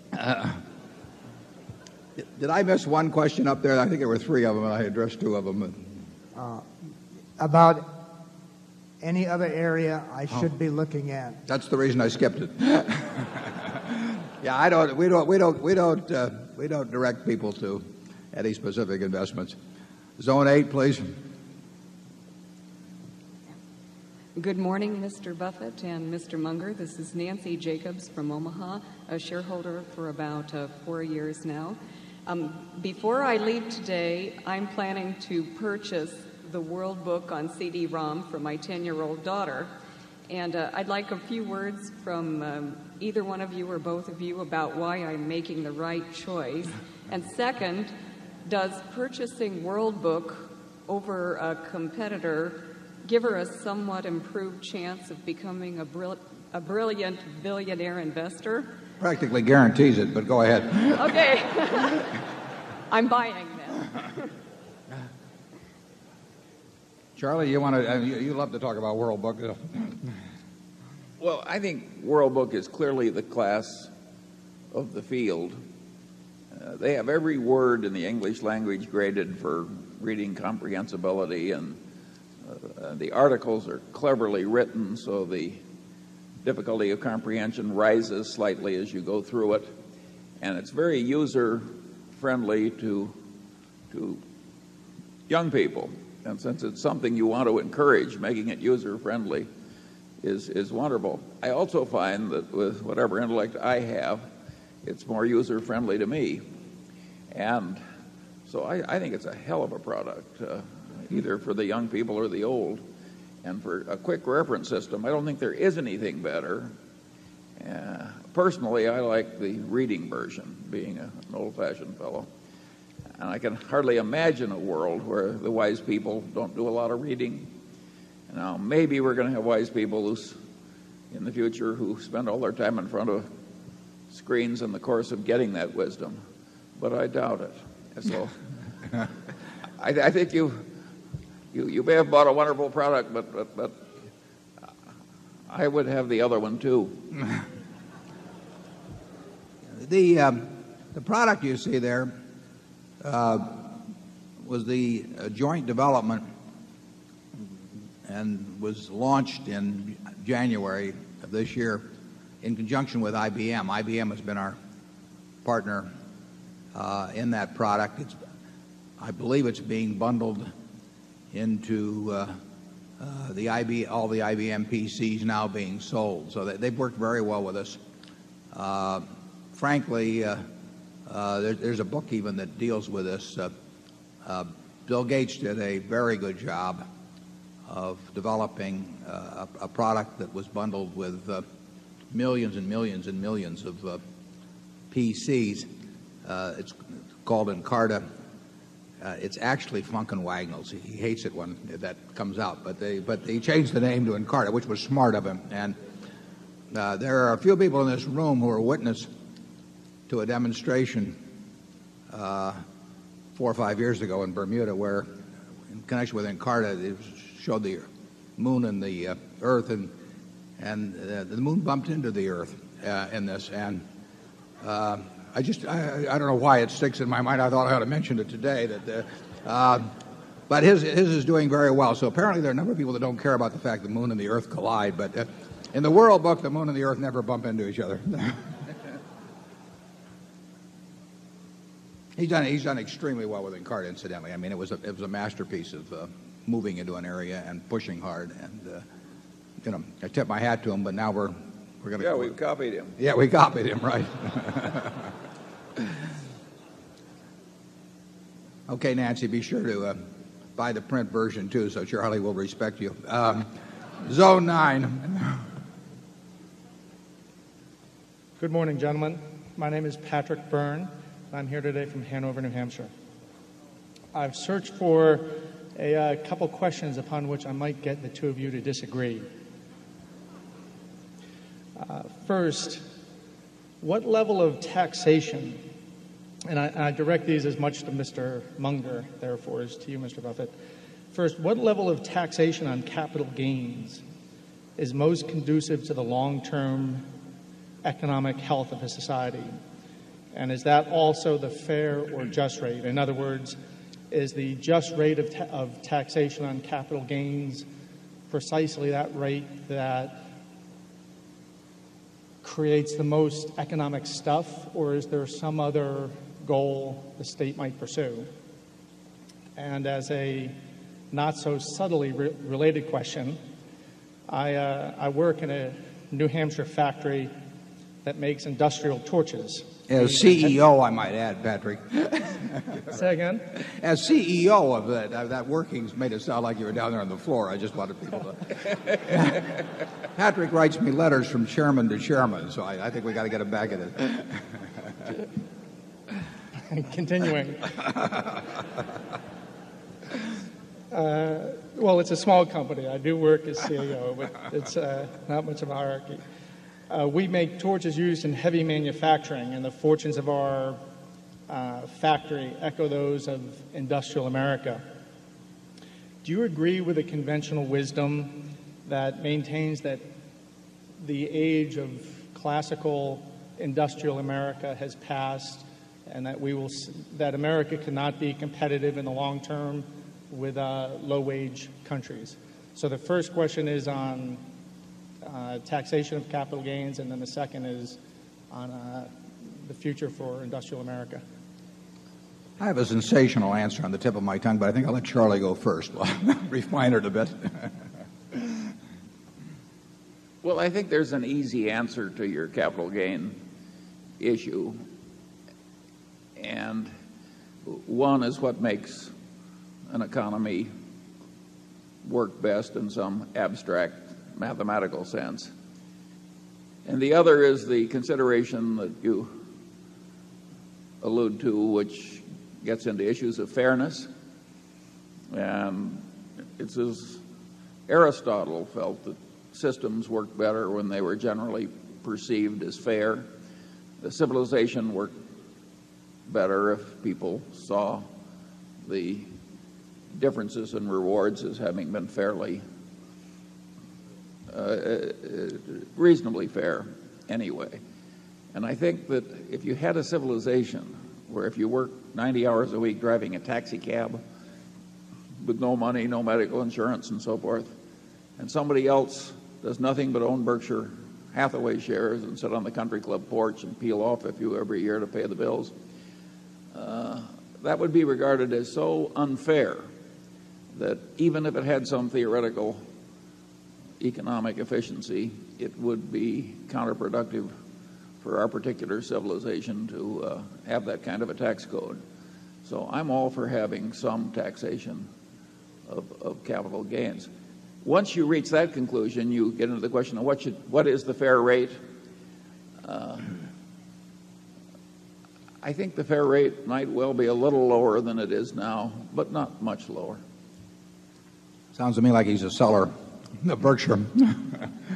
Patrick is a former heavyweight boxer and just got his PhD fairly recently from Stanford with a 700-page dissertation, which has in it some commentary that actually bears on this. And I thank Patrick actually for introducing me to a kind of a system of mental construct to attack questions like this. Patrick gave me the example one time, and I think this may go back to John Rawls at Harvard, but he said, just imagine that you were going to be born 24 hours from now, and you had been granted this extraordinary power. You were given the right to determine the rules, the economic rules of the society that you were going to enter. And those rules were going to prevail for your lifetime and your children's lifetime and your grandchildren's lifetime. Now, you've got this ability in this 24-hour period to make this decision as to the structure. But there's, as in most of these genie-type questions, there's one hooker.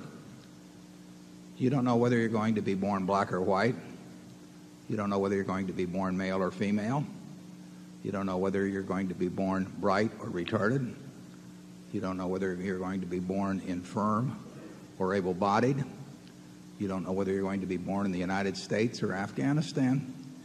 In other words, you're going to participate in 24 hours in what I call the ovarian lottery. You know, it's the most important event in which you'll ever participate. You know, it's going to determine way more than what school you go to, how hard you work, all kinds of things. You're going to get one ball drawn out of a barrel that probably contains 5.7 billion balls now. And that's you. Now, what kind of a society are you going to construct with that in prospect? Well, I suspect you would focus on two issues that Patrick mentioned in his question. You would try to figure out a system that is going to produce an abundant amount of goods and where that abundance is going to increase at a rapid rate during your lifetime and your children and your grandchildren, so they can live better than you do in aggregate and the grandchildren can live better. So you'd want some system that turned out what people wanted and needed, and you'd want something that turned them out in increasing quantities for as far as the eye could see. But you would also want a system that while it did that, treated the people that did not win the ovarian lottery in a way that you would want to be treated if you were in their position, because a lot of people don't win the lottery. I mean, Charlie, when we were born, the odds were over 30 to 1 against being born in the United States. You know, just winning that portion of the lottery, enormous plus. We wouldn't be worth a damn in Afghanistan. You know, we'd be giving talks and nobody'd be listening. Terrible. That's the worst of all worlds. So we want it that way. We want it partially in the era in which we were born by being born male. You know, when I was growing up, you know, women they could be teachers or secretaries or nurses, and that was about it. And 50% of the talent in the country was excluded from, in a very large part, from virtually all occupations. We won it by being white. You know, no tribute to us. It just happened that way. And we won it in another way by being wired in a certain way, which we had nothing to do with, that happens to enable us to be good at valuing businesses.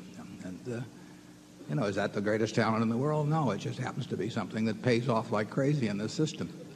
Now, when you get through with that, you still want to have a system where the people that are born like Bill Gates or Andy Grove or something get to turn those talents to work in a way that really maximizes those talents. I mean, it would be a crime to have Bill or Andy or people like that or Tom Murphy working in some pedestrian occupation just because you had this great egalitarian instinct.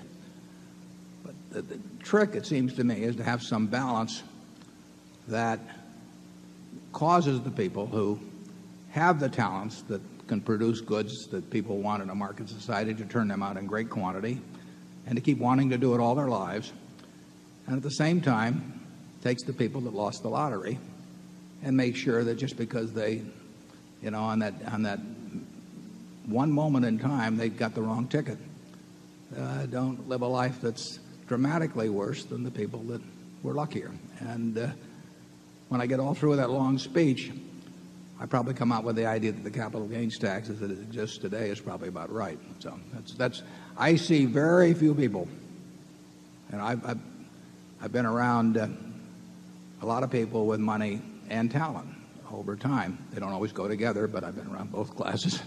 And I see very few of them that are turned off from using their talents by a 28% capital gains tax. It just doesn't happen. I mean, they do what they like to do. And part of the reason they're good at what they do is they like to do it. And I've just never seen it happen.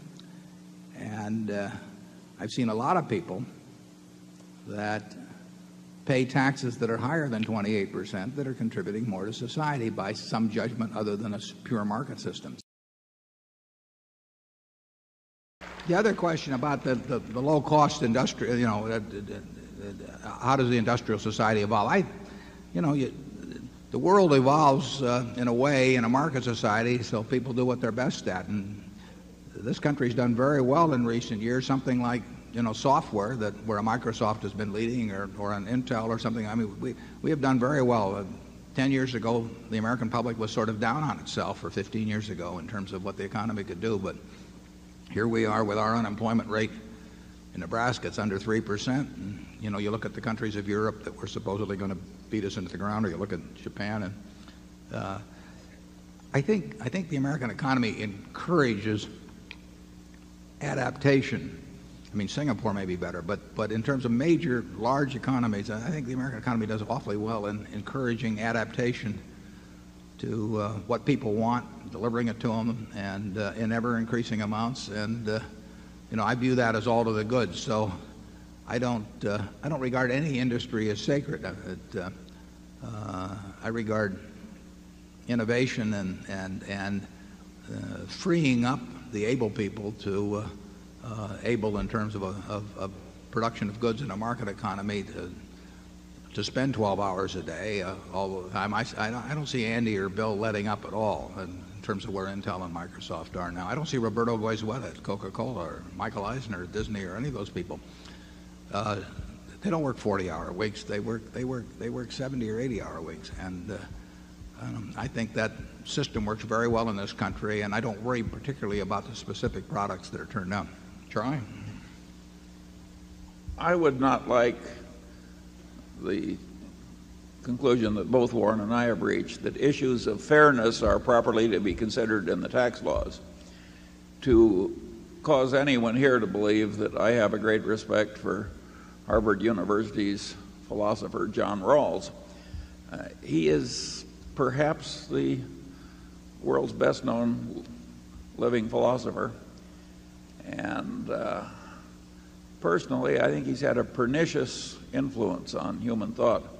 He doesn't know enough science. He doesn't know enough economics. He doesn't know enough about how systems work to be really good at figuring out what's fair in systems. And he studied too much philosophy and too little of everything else. So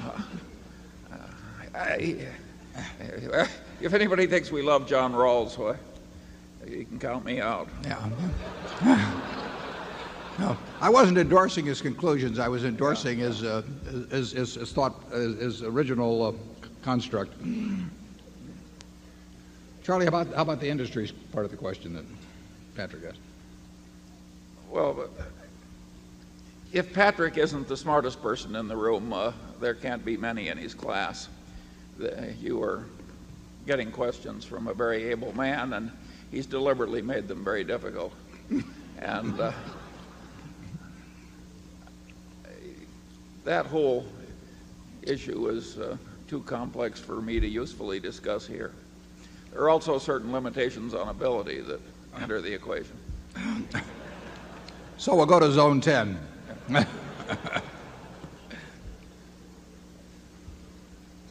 Good day, gentlemen. My name is Bill Rodenberg from Dayton, Ohio. I'm a shareholder, and my daughter, Sarah, who is 13, is also a shareholder. She chose not to join me in the limelight. I think the hot dogs had a higher appeal to her. And I would like to say that it's very reassuring to know that Uncle Warren and Uncle Charlie are taking care of her college fund, and it's easy to sleep at night. I have two questions, one related to a question my wife asked me, which I was unable to fake a good answer to, and the second one related to my daughter's one share of Berkshire A. My wife asked me, in the annual report, you stated that if anyone out there has a good company like Flight Safety, please let you know, and you'd be glad to look it over and give an answer within 5 minutes or less. And her question is, how can he do that? Where does he get the information to make that decision? And how does he know that that information is valid?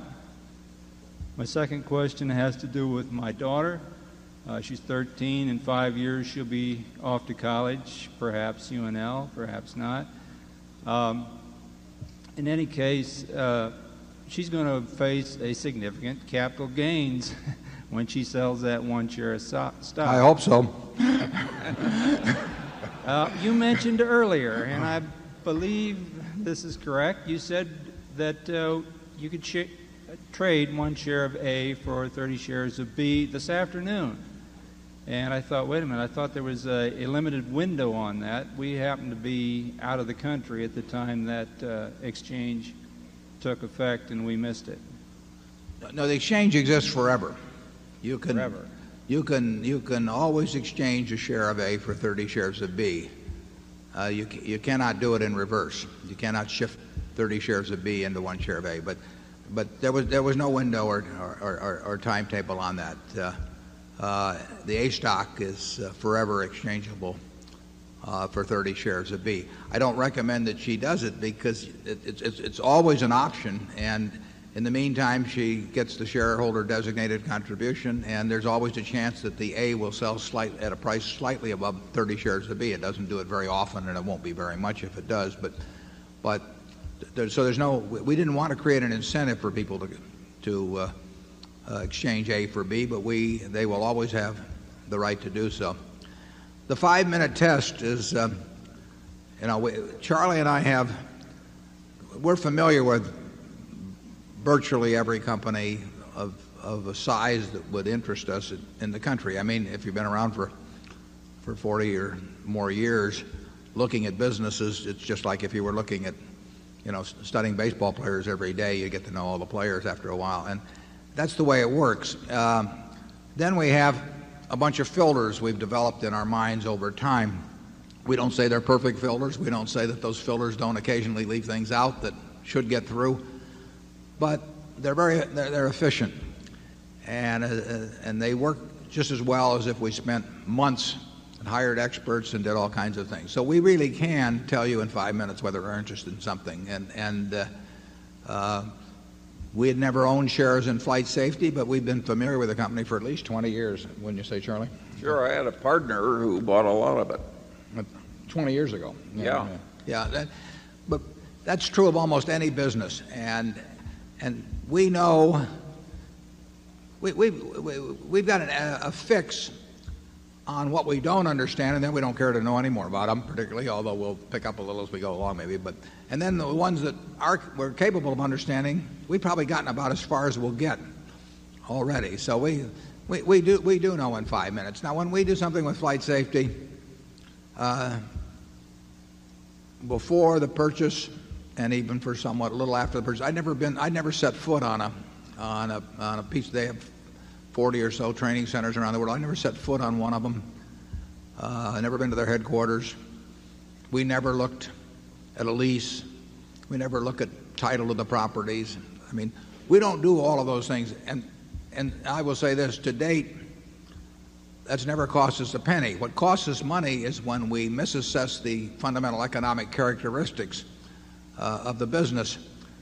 But that is something we would not learn by what people generally consider due diligence. We could have lawyers look over all kinds of things, but that isn't what makes a deal a good deal or a bad deal. And we don't kid ourselves by having lots of studies made and lots of reports made. And they're going to support whatever they think the guy that pays them, wants anyway. So it doesn't mean they don't mean anything. They're nonsense. But we do care about being right about the economic characteristics of the business, and that's one thing we think we've got certain filters that tell us in certain cases that we know enough to assess, and then we make some mistakes. Charlie? I've got nothing to add to that except that people underrate the importance of a few simple, big ideas. And I think that to the extent Berkshire Hathaway is a didactic enterprise, teaching the right systems of thought, I think that the chief lessons are that a few big ideas really work. I think these filters of ours have worked pretty well. And because they're so simple. Yeah, I think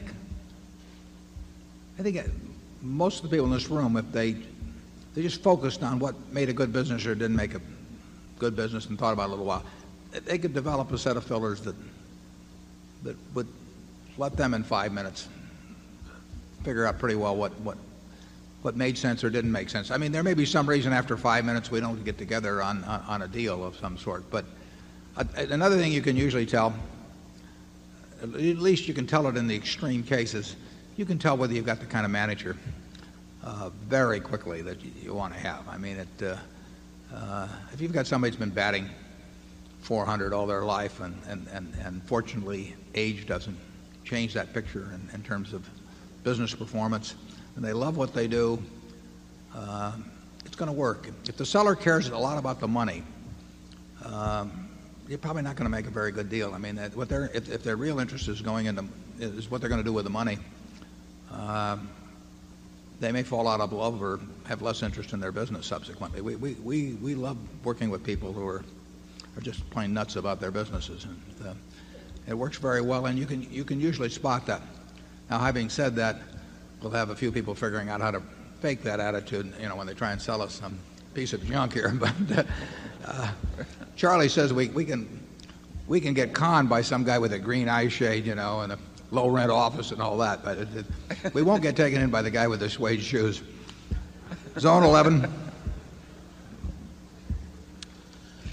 Mr. Buffett and Mr. Munger, thank you for having me here today.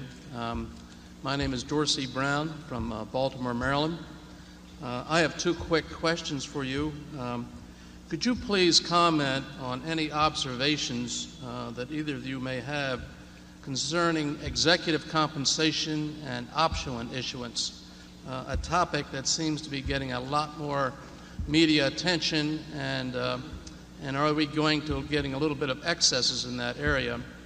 And my second question to you, Mr. Buffett, could you just give us some idea of what a normal day, how you would like to spend a reasonable normal day, and working on the investment side of the equation, or analysis, or reading, or just to give us some flavor of that? Thank you. Okay, I'll answer the second question first. Very easy. I read a lot, and I talk on the telephone a fair amount. We have no meetings. We have no committees. We have no slide presentations. We have nothing. I mean, so I read a lot. I read annual reports. I read business publications. I could do it in way less time, but I enjoy doing it, so I make it last. I mean, like some other activities in life. So there's really, it's the most boring job to anybody watching it, but I'm in love with it, and so I like doing that, and I don't like talking about it a lot. I just like to kind of keep up with what's going on. Like I say, by this point in life, I could filter out so much of that. I just don't need to do that much of it. But I kind of enjoy just seeing what's going on vicariously through doing a lot of reading. And I spend some time on the phone, and I'm on the computer a lot playing bridge, and I get to do what I like all the time. We'll let Charlie describe what he does, which is even more bizarre. And then we'll talk about compensation and options. Well, there's a little more foolishness in my life than Warren's, and including being chairman of a large hospital.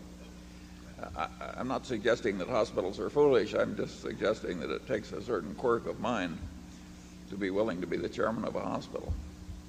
And so my life is even more, it's less rational than Warren's. Warren lives one of the most rational lives I've ever seen, and it's almost unbelievable. And he's got me wondering why I'm here today. Well, we'll talk about comp then. Yeah, comp. Yeah. The comps, there are 3 or 4 aspects to that. On the subject of options, I would say that that most options are constructed poorly from the standpoint of the owner, but they're constructed very well from the standpoint of the person who receives them, which is not entirely unexplainable, because it's a very strange form of negotiation when the beneficiary is the one that also really does all the design and hires the experts to come in and tell them what is good for the company, when the expert knows that the guy who signs the check be quite interested also in hearing what's good for him. There's nothing wrong with options per se at all. Frankly, in terms of Berkshire, it would have been perfectly appropriate if a properly designed option had been given to me or to Charlie. I mean, we have responsibility for the whole enterprise, and we believe that any kind of incentive for performance should be related to the area in which you have responsibility. We feel that if you want a typist to type 100 words a minute, that you ought to pay for typing 100 words a minute, not what the earnings per share were last year. We feel if a salesman gets paid for how many of the product is sold, he should get paid for that and not for some production quotas met. So we believe in tying incentive comp to performance for which you have responsibility, and there's certain areas of a business that don't lend themselves to that staff performance and so on. But that would lead to the corollary that the people that are responsible for the entire results of the business, it's perfectly appropriate to compensate them by options that in some way reflect the performance of that entire business. Now, the trouble is that stock prices reflect other things than the performance of the business. For one thing, over a period of time, they reflect simply the reinvestment of earnings.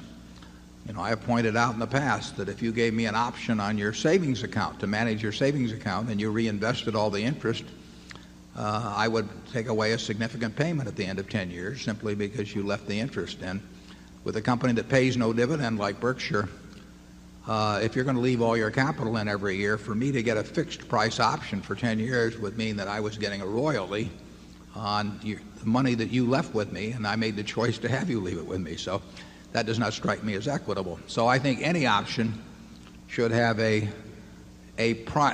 step up in price that reflects the fact that money is reinvested by the shareholders annually.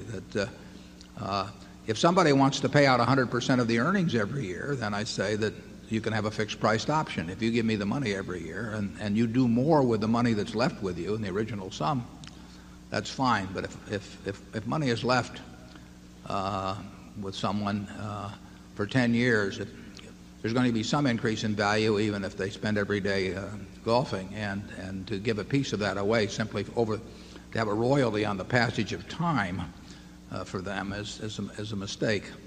I think options ought to be granted basically at the fair value of the business at the time they're granted. Sometimes that's the market price, sometimes it isn't the market price. But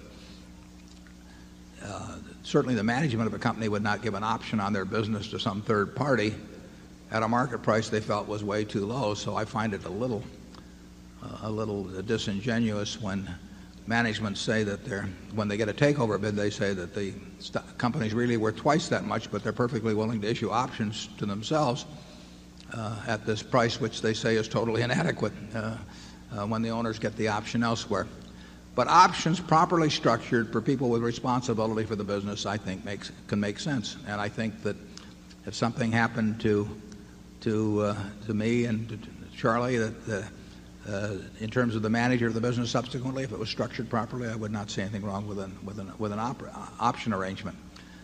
We carry this philosophy down to our subsidiaries, where they generally have incentive arrangements that relate to the operation of their business, but they don't have incentive arrangements that relate to Berkshire overall, because if Chuck Huggins does a wonderful job at See's Candy, as he has done, and I fall on my face in terms of allocating capital, Berkshire stock will go no place despite what Chuck does. And to penalize him or to tie his rewards to something over which he has no control, I think is kind of silly. So we tie it instead to the operations of the candy business.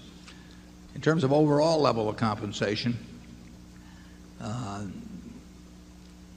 the real sin is having a mediocre manager. I mean, that is what costs owners very significant amounts of money over time. And if a mediocre manager is paid a relatively small sum, it's still a great mistake.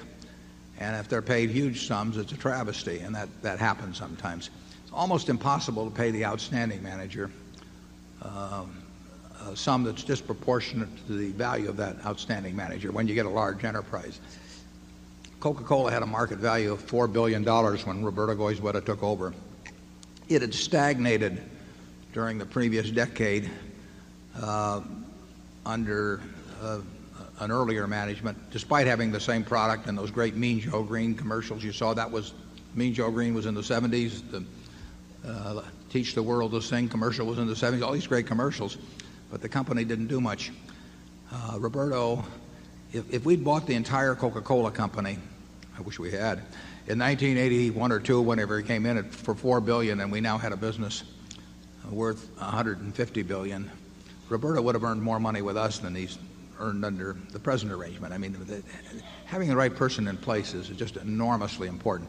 How much they should take is another question. That's more a philosophical question. Tom Murphy, best manager, in the world, he just didn't feel like taking a lot of money out of it, and I tip my hat to him, but I don't think that necessarily makes it wrong for somebody else to take more money for doing the job. But I think it ought to be related to doing the job. When I ran a partnership in the 1960s, I took a quarter of the profit, over 6% a year, and I didn't get paid any salary, but I could make a lot of money doing that. And that thought occurred to me as I ran the place from day to day, and I think it probably helped a little. So I don't think it's a terrible thing to have somebody get paid for making money for the shareholders, but they ought to get paid for really making it, not simply because the shareholders reinvest money with them. They ought to make it based on the fair value of what they had when they took over, and they ought to make it really for just excellent performance. Charlie?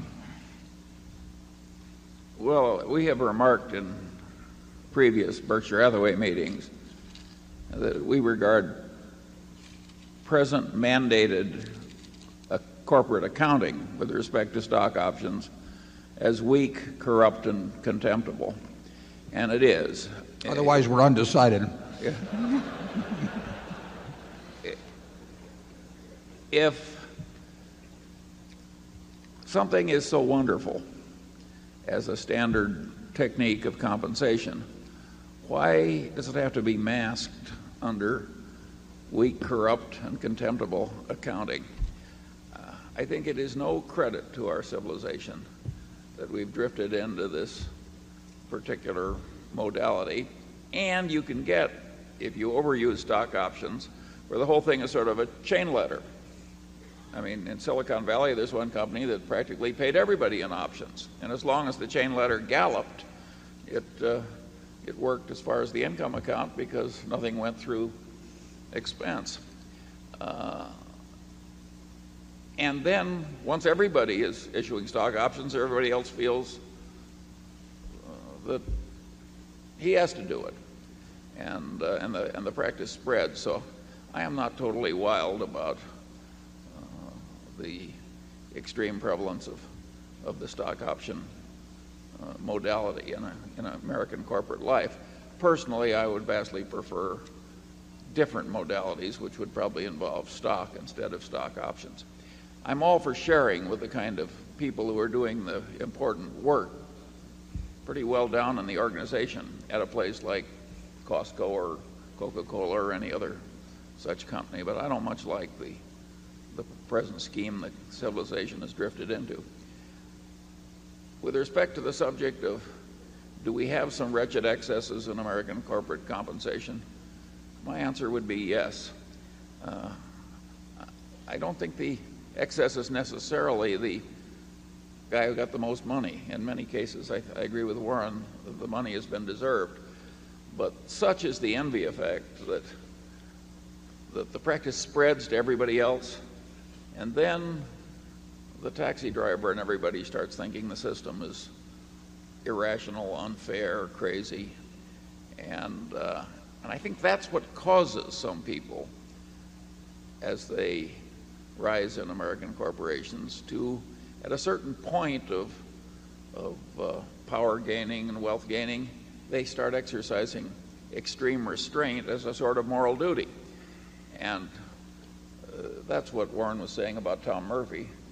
And I would argue that the Tom Murphy attitude is the right attitude.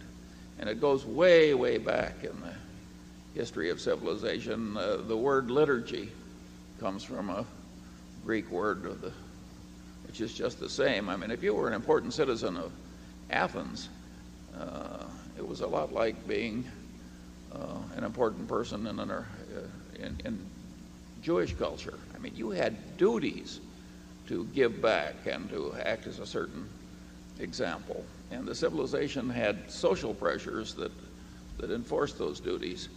And I would argue that the Berkshire Hathaway compensation system, considering what the people at the top already have, it would be better if we saw a little more of it. I think Warren and I do all right. Few years ago, I think an added problem is the sort of, in terms of the accounting, particularly the sort of hypocrisy that it pushes people into, and then which becomes accepted and sort of a norm, particularly when leaders do it. And, you had a situation a few years back when there's no question that any manager would say that stock options are a form of compensation. They would say that compensation is a form of expense, and they would say that expense belongs in the income account. But they didn't want to have stock options counted because they felt that it might restrict their use. So when the FASB, Financial Accounting Standards Board, came up with a proposal to actually have reality reflected en masse, corporate chieftains descended on Washington to pressure legislators to have Congress start enacting accounting standards, which, as I mentioned one time, in Indiana in the 1890s, there was a legislator that introduced a bill to have the value of pi changed to an even 3 because he thought 3.14159 was too tough for the school children and it would ease computational problems.